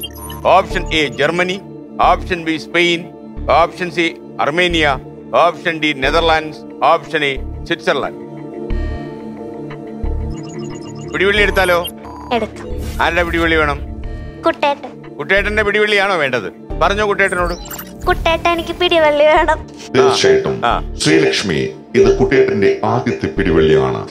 2 ഓപ്ഷൻ പറയും, അതിൽ ഒന്ന് ശരി ഉത്തരം. C Armenia, A Switzerland. അപ്പോ അർമേനിയ, സ്വിറ്റ്സർലാൻഡ്, ഇത് രണ്ടിലൊരു ഉത്തരമാണ്. Option E Switzerland. കൂട്ടാമോ? കൂട്ടി. ഓപ്ഷൻ ഇ സ്വിറ്റ്സർലാൻഡ് പൂട്ടി. വിജയിച്ചാൽ 80,000, തെറ്റിയാൽ 7,000. 7,000 രൂപ കൊണ്ട് പോകാൻ പറ്റുമോ? ഇല്ല. 80,000 കൊണ്ട് പോകാൻ പറ്റുമോ? അവിടെ ഇവിടെ വെച്ച് കളി നിർത്താമോ? ഓക്കെ. അപ്പൊ ഉത്തരം ശരിയായിരിക്കുമോ? ശരിയായിരിക്കും തോന്നുന്നു. എനിക്ക് സ്വിറ്റ്സർലാൻഡ് ആണെന്ന് തോന്നുന്നുണ്ട്. സ്വിസ് വാച്ച് ഒക്കെ ഉണ്ടോ കയ്യില്? ഇല്ല. ഓക്കെ, അപ്പൊ ഉത്തരം ശരിയാണല്ലോ. ഉത്തരം ശരിയാണ്. Option E Switzerland. 80,000 രൂപ കിട്ടി. കാശലൂടെ എന്ത് ചെയ്യോ എന്തോ. ഓക്കെ കുട്ടേട്ടാ. Yes boss. ശ്രീലക്ഷ്മി, ഒരു കാര്യം കൂടി ചോദിക്കാനുണ്ട്. താങ്കളുടെ കൂട്ടുകാരിയില്ലേ കൂടെ വന്നിരിക്കുന്ന കമ്പാനിയൻ സ്മൃതി, നിങ്ങൾ ഒരുമിച്ച് ഒരു വാടക വീട് നോക്കാൻ പോവുകയും ആ വീടിന് അഡ്വാൻസ് നൽകുകയും ചെയ്തു. പിന്നീട് എന്തുകൊണ്ടാണ് ആ വീട്ടിൽ താമസിക്കാതിരുന്നത്? അത് എന്നെക്കാളും നന്നായിട്ട് അത് നമ്മള് കരുനാപ്പള്ളി, കോട്ടയത്ത് നമ്മൾ ഷിഫ്റ്റ് ആയി കരുനാപ്പള്ളിക്ക് വന്നായിരുന്നു. അപ്പത്തേന് കരുനാപ്പള്ളി വന്നു കഴിഞ്ഞപ്പത്തേന് നമ്മള് ഒരു വാടക വീട് നമ്മൾ തപ്പി ഇങ്ങനെ നടക്കുമായിരുന്നു. അപ്പത്തേന് നമ്മള് ഞാനും എന്റെ ചേച്ചിയും ഒക്കെ കൂടെ കുഞ്ഞും ഒക്കെ കൂടെ ഞങ്ങള് വന്നൊരു വീട് കണ്ടു. ഒരു വീട് കണ്ടപ്പോ അതിന്റെ ആ പുള്ളി വീടിന്റെ ഉടമസ്ഥൻ നമ്മുടെ അടുത്ത് പറഞ്ഞത് പുള്ളിക്ക് 2 പെൺമക്കളാണ്, അവരുടെ കല്യാണം കഴിഞ്ഞു, പുള്ളിയും ഭാര്യയും തന്നെയാണ് താമസിക്കുന്നത്, അപ്പം മുകളിലത്തെ നിലയാണ് നമുക്ക് തരാവുന്നത് എന്നൊക്കെ പറഞ്ഞു. അപ്പം പുള്ളിക്കാരുടെ വൈഫിന് കാലിന് വയ്യാത്തതുകൊണ്ട് മുകളിലോട്ട് കയറാൻ പറ്റത്തില്ല എന്നൊക്കെ പറഞ്ഞ് ഞങ്ങളെ കൊണ്ട് കാണിച്ചു. ആദ്യത്തെ ദിവസം ഞാൻ പോയി വീട് കണ്ടു, തിരിച്ചു വന്നു. അങ്ങനെ ഞാൻ വീട്ടിൽ വന്ന് ചേച്ചി, ഹസ്ബൻഡ്, അവര് കുട്ടികൾ, ഞങ്ങൾ എല്ലാവരും കൂടി അത് വീട് കാണാൻ പോയി. വീട് കാണാൻ പോയപ്പോൾ ചേച്ചിയുടെ ഒരു കുഞ്ഞു കൊച്ചുണ്ടായിരുന്നു, 2 മാസം പ്രായമുള്ള ഒരു ഇളയ കുട്ടി ഉണ്ടായിരുന്നു. പുള്ളിക്കാരി ഈ വീട് കാണാൻ കയറിയപ്പോൾ മുതൽ കരച്ചിൽ തുടങ്ങി, ഭയങ്കര കരച്ചിൽ. അത് കഴിഞ്ഞിട്ട് ഞങ്ങൾ വീടൊക്കെ കണ്ടു കഴിഞ്ഞപ്പോൾ എനിക്ക് ആ വീട് മതി, അപ്പോൾ ആ വീടിന് അഡ്വാൻസ് കൊടുക്കണം. അപ്പോൾ എൻ്റെ കയ്യിൽ ക്യാഷായിട്ട് പൈസ ഇല്ല. അപ്പത്തേന് ഇയാൾ പറയുന്നെങ്കിൽ അഡ്വാൻസ് വീട് ഇഷ്ടപ്പെട്ടെങ്കിൽ അഡ്വാൻസ്. അപ്പം ഈ വീട്ടിൽ കട്ടില്, AC, എല്ലാ സജ്ജീകരണങ്ങളും ഉണ്ട്. 8000 രൂപ വാടകയുള്ളൂ. കരുനാപ്പള്ളി ടൗൺ ആണ്. അപ്പോൾ നമുക്ക് 8000 രൂപയുള്ളൂ വാടക. അപ്പോൾ അതൊക്കെ കേട്ടപ്പോഴത്തേന് ഞാൻ വിചാരിച്ചു ചേച്ചിയും ഞങ്ങളും അമ്മയൊക്കെ ഉള്ള ഞങ്ങളും കൂടെ 50-50 കൊടുക്കുവാണെങ്കിൽ 4000 വെച്ച് കൊടുക്കുമ്പോൾ 8000 അതൊരു വലിയ തുകയല്ല. അങ്ങനെ അതെടുക്കാം എന്നുള്ള രീതിയിൽ. അപ്പോൾ അഡ്വാൻസ് കൊടുക്കാൻ പൈസ ഇല്ലാഞ്ഞിട്ട് ഞാൻ പെട്ടെന്ന് ഗൂഗിൾ പേയിൽ പൈസ സംഘടിപ്പിച്ച് പുള്ളിക്ക് ഇട്ട് കൊടുത്തു.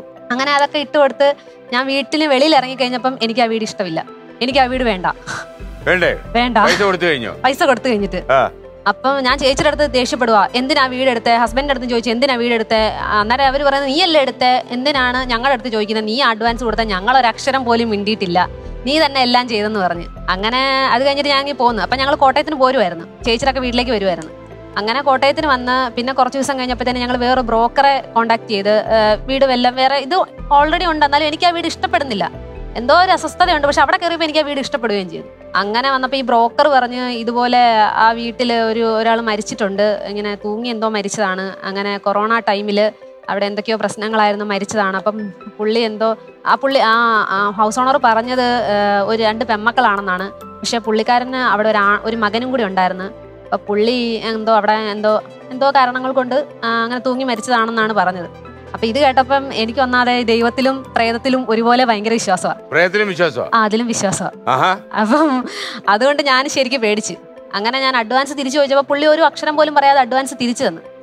അത് കഴിഞ്ഞിട്ട് ഞാനും ഇവളും കൂടെ ഞങ്ങളുടെ വേറൊരു ഇക്കായുണ്ട്, ഞങ്ങൾ കുറച്ച് പൈസയുടെ ഇടപാടൊക്കെ ഉണ്ട്. അപ്പൊ ഇക്കായെ കാണാൻ വേണ്ടി ഞങ്ങൾ 2 കൂടെ ഇവളുടെ ഗിയർലെസ്സിൽ പോവാ. അപ്പൊ പോയപ്പോൾ ഞാൻ ഇവളോട് ഈ കഥ പറഞ്ഞു. അപ്പം അടുത്തുള്ളവരൊക്കെ ഇങ്ങനെ ചെറിയ എന്നിട്ട് അത് സത്യമാണോ എന്നറിയില്ല, അടുത്ത വീട്ടുകാരൊക്കെ നിങ്ങൾ അന്നേരം ഈ ബ്രോക്കർ ചോദിച്ചു നിങ്ങൾക്ക് പുറത്തിറങ്ങി ചോദിച്ചുകൂടായിരുന്നോ, ആ വീട്ടിൽ നിന്ന് ഇങ്ങനെ ഓരോ സൗണ്ടൊക്കെ കേൾക്കുന്ന പോലെയൊക്കെ ഉണ്ട്, നിനക്കത് ചോദിച്ചുകൂടായിരുന്നു എന്ന് ചോദിച്ചു. അപ്പൊ ഞങ്ങൾ ആരോടും ചോദിച്ചൊന്നുമില്ല. അപ്പൊ ഈ ബ്രോക്കർ ചിലപ്പം അയാൾക്ക് കമ്മീഷൻ കിട്ടാൻ വേണ്ടി കള്ളം പറഞ്ഞതും ആവാം. അങ്ങനെ വിചാരിച്ച് ഞങ്ങൾ ഇനി പോരുമായിരുന്നു. ഇവളുമായിട്ട് ഞാൻ പോന്നപ്പോൾ ഞാൻ പറഞ്ഞു, എടി ആ വീടൊന്ന് നോക്കിക്കോണോന്ന് പറഞ്ഞു. അപ്പൊ ഇവള് പറഞ്ഞാൽ നോക്കാന്ന്. അങ്ങനെ ഞങ്ങൾ 2 പേരും കൂടെ ആ വീടിന്റെ ഫ്രണ്ടിലെത്തിയപ്പം ഞാനും നോക്കി ഇവളും നോക്കി. അപ്പൊ ഞങ്ങൾ താഴെയൊക്കെ നോക്കിയിട്ട് ഇങ്ങനെ മേളിലോട്ട് നോക്കിയപ്പോൾ ഇവള് പെട്ടെന്ന് വണ്ടി ഇങ്ങനെ പാളിപ്പോയി, ഇങ്ങനെ ഇതായി. അപ്പൊ ഞാനും ഒന്നും മിണ്ടിയില്ല, ഇവളും ഒന്നും മിണ്ടിയില്ല. ഞങ്ങൾ പിന്നെ കുറെ ദൂരം കഴിഞ്ഞിട്ട് ഞാൻ ചോദിച്ചു നീ എന്തെങ്കിലും കണ്ടോന്ന് ചോദിച്ചു. അപ്പൊ ഇവള് പറഞ്ഞു നീ എന്തെങ്കിലും കണ്ടോന്ന്. അപ്പൊ ഞങ്ങൾ നോക്കിയപ്പം ആ വീടിന്റെ മുകളിലത്തെ നില ആരും കയറാറില്ല. പക്ഷെ ആ മുകളിലത്തെ നിലയിൽ ഒരു വൈറ്റ് കർട്ടൻ ഉണ്ട്, ഒരു ജനല് തുറന്നു കിടക്കുവാണ്, ഒരു വൈറ്റ് കർട്ടൻ ഉണ്ട്. ആ വൈറ്റ് കർട്ടൻ മാറ്റി ഒരാൾ അവിടെ നിന്ന് നോക്കുന്നുണ്ടായിരുന്നു. അപ്പൊ ഞാനും കണ്ടു, അവളും കണ്ടു. ഞങ്ങൾ 2 പേരും ശരിക്കും പേടിച്ചു. അങ്ങനെയാണ് അല്ല, അവിടെ വേറെ ആരും താമസം. അപ്പൊ ഞാനത് കഴിഞ്ഞിട്ട് ഇതാണോ എന്ന് അറിയാൻ വേണ്ടി ബ്രോക്കർ അടുത്ത് ചോദിച്ചപ്പോൾ അവിടെ ഇതുവരെ ആരും എടുത്തിട്ടില്ല എന്നും പറഞ്ഞു. പക്ഷെ ഇനിയിപ്പം അതാണോ എന്നൊരു ഡൗട്ട് ഉണ്ട്. തിരിച്ചോ കണ്ടില്ല. നമുക്ക് അടുത്ത ചോദ്യത്തിലേക്ക് പോയാലോ? 1 ലക്ഷം രൂപയുടെ ചോദ്യം, ലെവൽ 3.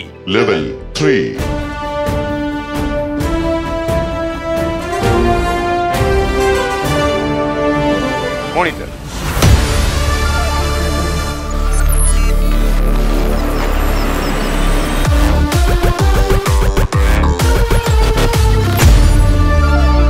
അഞ്ചു വർഷം ഒരു ദ്വീപിൽ ഒറ്റയ്ക്ക് കഴിയേണ്ടി വന്ന അലക്സാണ്ടർ സെൽക്രിക്കിന്റെ അനുഭവ കഥയിൽ നിന്ന് പ്രചോദനം ഉൾക്കൊണ്ട് എഴുതപ്പെട്ട കൃതി ഏതാണ്? Option A Robinson Crusoe, option B Gulliver's travels, option C Tom Sawyer, option D Huckleberry fin, option E treasure island. Robinson Crusoe. Option കൂട്ടോ കൂട്ടോ. Option A Robinson Crusoe. 1 ലക്ഷം രൂപയുടെ ചോദ്യമാണ് റോബിൻസൺ ക്രൂസോ. വിജയിച്ചാൽ 1 ലക്ഷം, തെറ്റിയാൽ 8,000. മാറിയിരുന്നെങ്കിൽ 40,000 രൂപ കിട്ടുമായിരുന്നു. പോയില്ലേ? പോയോ? Robinson Crusoe എഴുതിയാട്ടക്കാരിയാണോ? അയ്യോ എടുത്തി ആടിയിട്ടേ ഇല്ലല്ലേ, നടന്നു പോയിട്ടേ ഉള്ളൂ. Okay, option A. ഇവിടുന്ന് ഇപ്പൊ കിട്ടായാൽ സങ്കടാവൂ? സങ്കടാവൂ. സങ്കടം മാറ്റാൻ എന്ത് ചെയ്യണം? ഇവിടെ കോപ്പി അടിക്കാനും ഒക്കത്തില്ല, തിരിഞ്ഞു നിന്ന് വീട്ടുകാരോട് ചോദിക്കാനും ഒക്കത്തില്ല. Okay, option A. ആ വിനു എന്ന് പറഞ്ഞ ആൾ പറഞ്ഞു തന്നില്ലായിരുന്നു? പിൻ ബെഞ്ചിലിരുന്ന് പറഞ്ഞു തന്നില്ല അന്ന് സംസ്കൃത പരീക്ഷ എഴുതാൻ പോയപ്പോ? അയാളൊന്നും ഇവിടെ ഇല്ല, എന്താ ചെയ്യാ? Option A Robinson Crusoe. പ്രശ്നമാവൂ? ഇവിടെ നിന്ന് പിടിച്ചോളൂ, ആർബീറ്റ് നോക്കണോ? അപ്പൊ കുട്ടേട്ടാ ഒന്ന് ആർബീറ്റ് നോക്കി. കുട്ടേട്ടാ ഇവിടെ നോക്കി. ഓ, 130 വരെ പോയി. 130. എളുപ്പം പറഞ്ഞേക്കാം. ഉത്തരം ശരിയാണ്. റോബിൻസൺ ക്രൂസോ ആണ് ശരി ഉത്തരം. 1 ലക്ഷം രൂപ. ഈ വീട് പാലുകാച്ച ദിവസമായി ഒരുപാട് ആൾക്കാരെയൊക്കെ വിളിച്ചു വരുത്തിയോ? 15 കൊല്ലം അധ്വാനിച്ചുണ്ടാക്കി വീടല്ലേ? 15 കൊല്ലം എടുത്തുണ്ടാക്കി വീടാകുമ്പോ നാട്ടുകാരെ അറിയിക്കണമല്ലോ. എല്ലാവരും വന്നോ? ബന്ധുക്കളൊക്കെ വന്നോ? അതുവരെ വീട്ടിൽ കയറാത്തവരൊക്കെ വന്നോ? അതുവരെ വീട്ടിൽ കയറാത്തവര് വരെ വന്നു. എന്താ അത് നല്ല വീടായുണ്ടോ? അറിയത്തില്ല, അതുകൊണ്ടായിരിക്കും. അപ്പൊ അവരുടെ നാണക്കേടൊക്കെ മാറിയില്ലേ? ഓക്കെ, അപ്പൊ അത് സന്തോഷമായി അല്ലേ? സന്തോഷമായി. ഈ ചാപ്പീസ് വേൾഡ് ഉണ്ടല്ലോ യൂട്യൂബ് ചാനല്, അതൊക്കെ തുടങ്ങിയപ്പോ സുഹൃത്തുക്കളൊക്കെ എന്താ പറഞ്ഞത്? പഴയ സുഹൃത്തുക്കളെ കണ്ടപ്പോ അവരെന്താ പറഞ്ഞു? അയ്യോ, അത് ഞാനാണെങ്കിൽ ചെറിയ പ്രായത്തിലൊക്കെ എനിക്കാണെങ്കിൽ ഇതേപോലെ ഭയങ്കര ആഗ്രഹമായിരുന്നു. ഡാൻസ് ചെയ്യാൻ, പാട്ടാടാനൊക്കെ ഭയങ്കര ആഗ്രഹമായിരുന്നു. പക്ഷേ ഈ എൻ്റെ ചില ഫ്രണ്ട്സൊക്കെ ഈ എല്ലാ സ്കൂളുകളിലും കാണും ഒരു ഗ്യാങ്, അവരായിരിക്കും അവിടുത്തെ മെയിൻ. അപ്പൊ അവരെല്ലാരും കൂടെ ചേർന്ന് എല്ലാം ചേരും. പക്ഷെ ചില കുട്ടികളെ അകറ്റി നിർത്തും. ആ അകറ്റി നിർത്തിയ കുട്ടികളിൽ ഒരാളായിരുന്നു ഞാൻ. കാരണം ഇവരെല്ലാരും കൂടെ ചേർന്ന് പാട്ട്, ഡാൻസ് എല്ലാം ചെയ്യും. പക്ഷെ എന്നെ കേട്ടത്തില്ല. എന്നിട്ട് പേരൊക്കെ കൊടുക്കും, പക്ഷെ അവർ തന്നെ പ്രാക്ടീസ് ചെയ്തിട്ട് അവർ സ്റ്റേജിൽ നിന്ന് കളിക്കും. അതുപോലെ നമ്മുടെ അടുത്തുള്ള വീടുകളിലൊക്കെ ആണെങ്കിൽ പോലും അവർക്ക് ഇതേപോലെ ഓരോ പരിപാടിക്കൊക്കെ ഡാൻസൊക്കെ ചെയ്യാൻ, എന്താ പറയുന്നത്, ഈ പാട്ടൊക്കെ കേട്ട് ഡാൻസൊക്കെ ചെയ്യാനാണെങ്കിൽ പോലും കുറേ വഴികളുണ്ടായിരുന്നു. അന്നൊക്കെ CD ആയിരുന്നു. അപ്പോൾ CD-യിൽ പാട്ടൊക്കെ ഇട്ടിട്ട് പാട്ടൊക്കെ കേട്ടിങ്ങനെ പ്രാക്ടീസ് ചെയ്യാറുണ്ടായിരുന്നു. പക്ഷെ എനിക്കതൊന്നും പറ്റിയിട്ടുണ്ടായിരുന്നില്ല. അപ്പം ചെറുതിലേ തൊട്ട് എനിക്കാണെങ്കിൽ ഭയങ്കര ഒന്നിലും അങ്ങോട്ട് പാർട്ടിസിപ്പേറ്റ് ചെയ്യാൻ പറ്റിയിട്ടുണ്ടായിരുന്നില്ല. പക്ഷേങ്കിൽ അപ്പോഴൊക്കെ അമ്മ എൻ്റെ അടുത്ത് പറയും, അതിനെന്താ അവർ കൂട്ടിയില്ലെങ്കിൽ എന്താ, നിനക്ക് ഒറ്റയ്ക്ക് ചെയ്തുകൂടെ എന്ന് പറയാറുണ്ടായിരുന്നു. അപ്പം ഞാൻ ഒറ്റയ്ക്കായിരുന്നു പോയി ചെയ്യാറുണ്ടായിരുന്നത്. അങ്ങനെ എന്താ പറയുന്നത്, അങ്ങനെ യൂട്യൂബ് ചാനലൊക്കെ ഒന്ന് തുടങ്ങി എല്ലാം കഴിഞ്ഞപ്പോഴത്തേക്കും അന്ന് എന്നെ അകറ്റി നിർത്തിയ എൻ്റെ ചില ഫ്രണ്ട്സൊക്കെ വന്നിട്ട് എൻ്റെ അടുത്ത് മിണ്ടിയൊക്കെ വരാൻ തുടങ്ങി. അതുവരെ മിണ്ടാത്തവര്, അത് എവിടെയെങ്കിലും വെച്ച് കണ്ടാ പോലും മൈൻഡ് ചെയ്യാത്തവര് എന്റെ അടുത്ത് ഇങ്ങോട്ട് വന്ന് മിണ്ടാൻ തുടങ്ങി. അതെനിക്ക് ഭയങ്കര അത്ഭുതമായിരുന്നു. ഇവരെന്താ ഇങ്ങനെ? അങ്ങനെയായിരുന്നു. അപ്പൊ അത് ഭയങ്കര സന്തോഷമായിരുന്നു. ഒരു യൂട്യൂബ് ചാനലിലെ മുതലാളിയാ, ചെറിയ കാര്യമാണോ? ഒരു 6 ലക്ഷം ആൾക്കാർ കൂടെ ഇല്ലേ? 6 ലക്ഷം അല്ലേ? 6 lakh സബ്സ്ക്രിപ്ഷൻ ഉണ്ട്. 6 ലക്ഷം ആൾക്കാർ ഇത് കണ്ടോണ്ടിരിക്കുക. ഇപ്പം ശ്രീലക്ഷ്മിയുടെ ഓരോ കലാപരിപാടികൾ. നമുക്ക് 2 ലക്ഷം രൂപയുടെ ചോദ്യം. 2 lakhs. മോണിറ്റർ.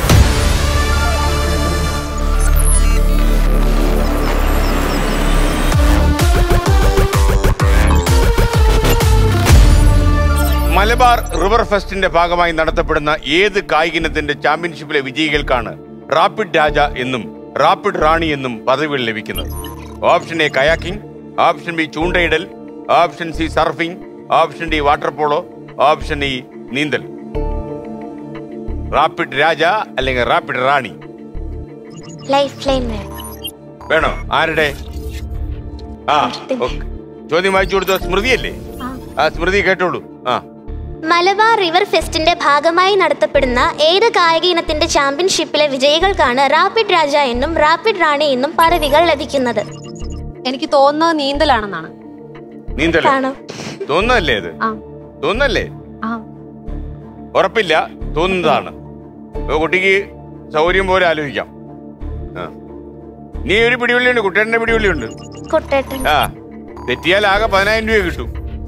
പിടിവള്ളി എടുക്കാം അല്ലേ? കുട്ടേട്ടാ. ശ്രീലക്ഷ്മി, ഇത് താങ്കളുടെ അവസാനത്തെ പിടിവള്ളിയാണ്. 3 ഓപ്ഷൻ പറയും, അതിൽ 1 ശരി ഉത്തരമാണ്. A kayaking, B ചൂണ്ടയിടൽ, D water polo. അപ്പൊ കയാക്കിംഗ് ഉണ്ട്, ചൂണ്ടയിടലുണ്ട്, വാട്ടർ പോളോ ഉണ്ട്. സ്മൃതി പറഞ്ഞ ഉത്തരം കഴുകോലായിട്ട് അങ്ങ് പോയി. റെഡി. ക്വിറ്റ് ചെയ്യാൻ പറ്റുമോ? ക്വിറ്റ് ചെയ്യാൻ പറ്റുമോ? പിന്നെന്താ, കിട്ടിയത് 50,000 രൂപ കിട്ടും. കുഴപ്പമില്ലയോ? ഇല്ല, ക്വിറ്റ് ചെയ്യാം. സങ്കടാവോ? കുഴപ്പമില്ല. കുഴപ്പമില്ല. അപ്പൊ കിട്ടിയാൻ തീരുമാനിച്ചു അല്ലേ? ക്വിറ്റ് ചെയ്യാം. 1,50,000 രൂപ കിട്ടും.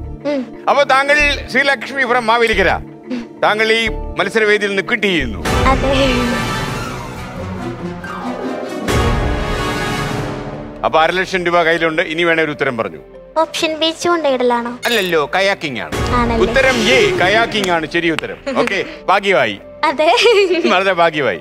അതെ അതെ. അപ്പൊ നമ്മുടെ യൂട്യൂബ് ചാനലൊക്കെ കുറെ വീഡിയോസ് കൂടെ ഒക്കെ അപ്ലോഡ് ചെയ്ത് കുറെ വീഡിയോയിൽ കഥകളൊക്കെ പറഞ്ഞ് പിന്നെ അണ്ണാനെയൊക്കെ ഇടയ്ക്കിടയ്ക്ക് കാണിച്ച് ഒക്കെ കുറച്ചുകൂടെ കാശുണ്ടാക്കും.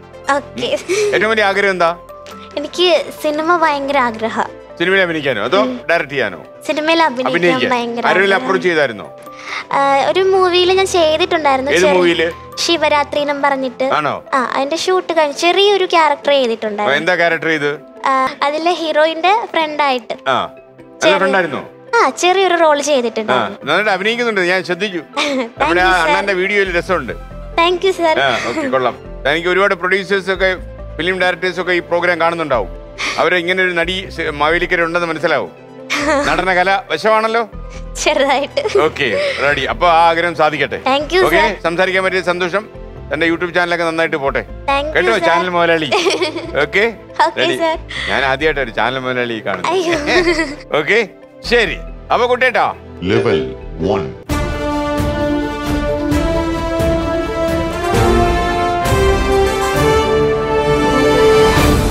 ശ്രീലക്ഷ്മി, നമ്മള് 1,00,000 രൂപയുടെ ചെക്ക് ഒപ്പിട്ടു. ഓക്കെ, ഇത് വാങ്ങിച്ചോളൂ. Thank you sir. Thank you, thank you, thank you. അപ്പൊ ഇത് സർട്ടിഫിക്കറ്റ് കൂടെ വെക്കണം. ഇത് പങ്കെടുത്തതിനുള്ള സർട്ടിഫിക്കറ്റ് ആണ് കേട്ടോ. അപ്പൊ സന്തോഷം. അപ്പൊ ഇനിയിപ്പോ എങ്ങോട്ടാ? നേരെ യൂട്യൂബിലേക്ക് കയറാൻ പോവാ. അപ്പൊ അങ്ങ് അപ്ലോഡ് ചെയ്തോളൂ, ഞാൻ അങ്ങ് അപ്ലോഡ് ചെയ്തേക്കാം. ഓക്കെ, അപ്പൊ നേരെ വിട്ടോളൂ. മാവേലിക്കര പോയി നിന്നാ മതി കേട്ടോ.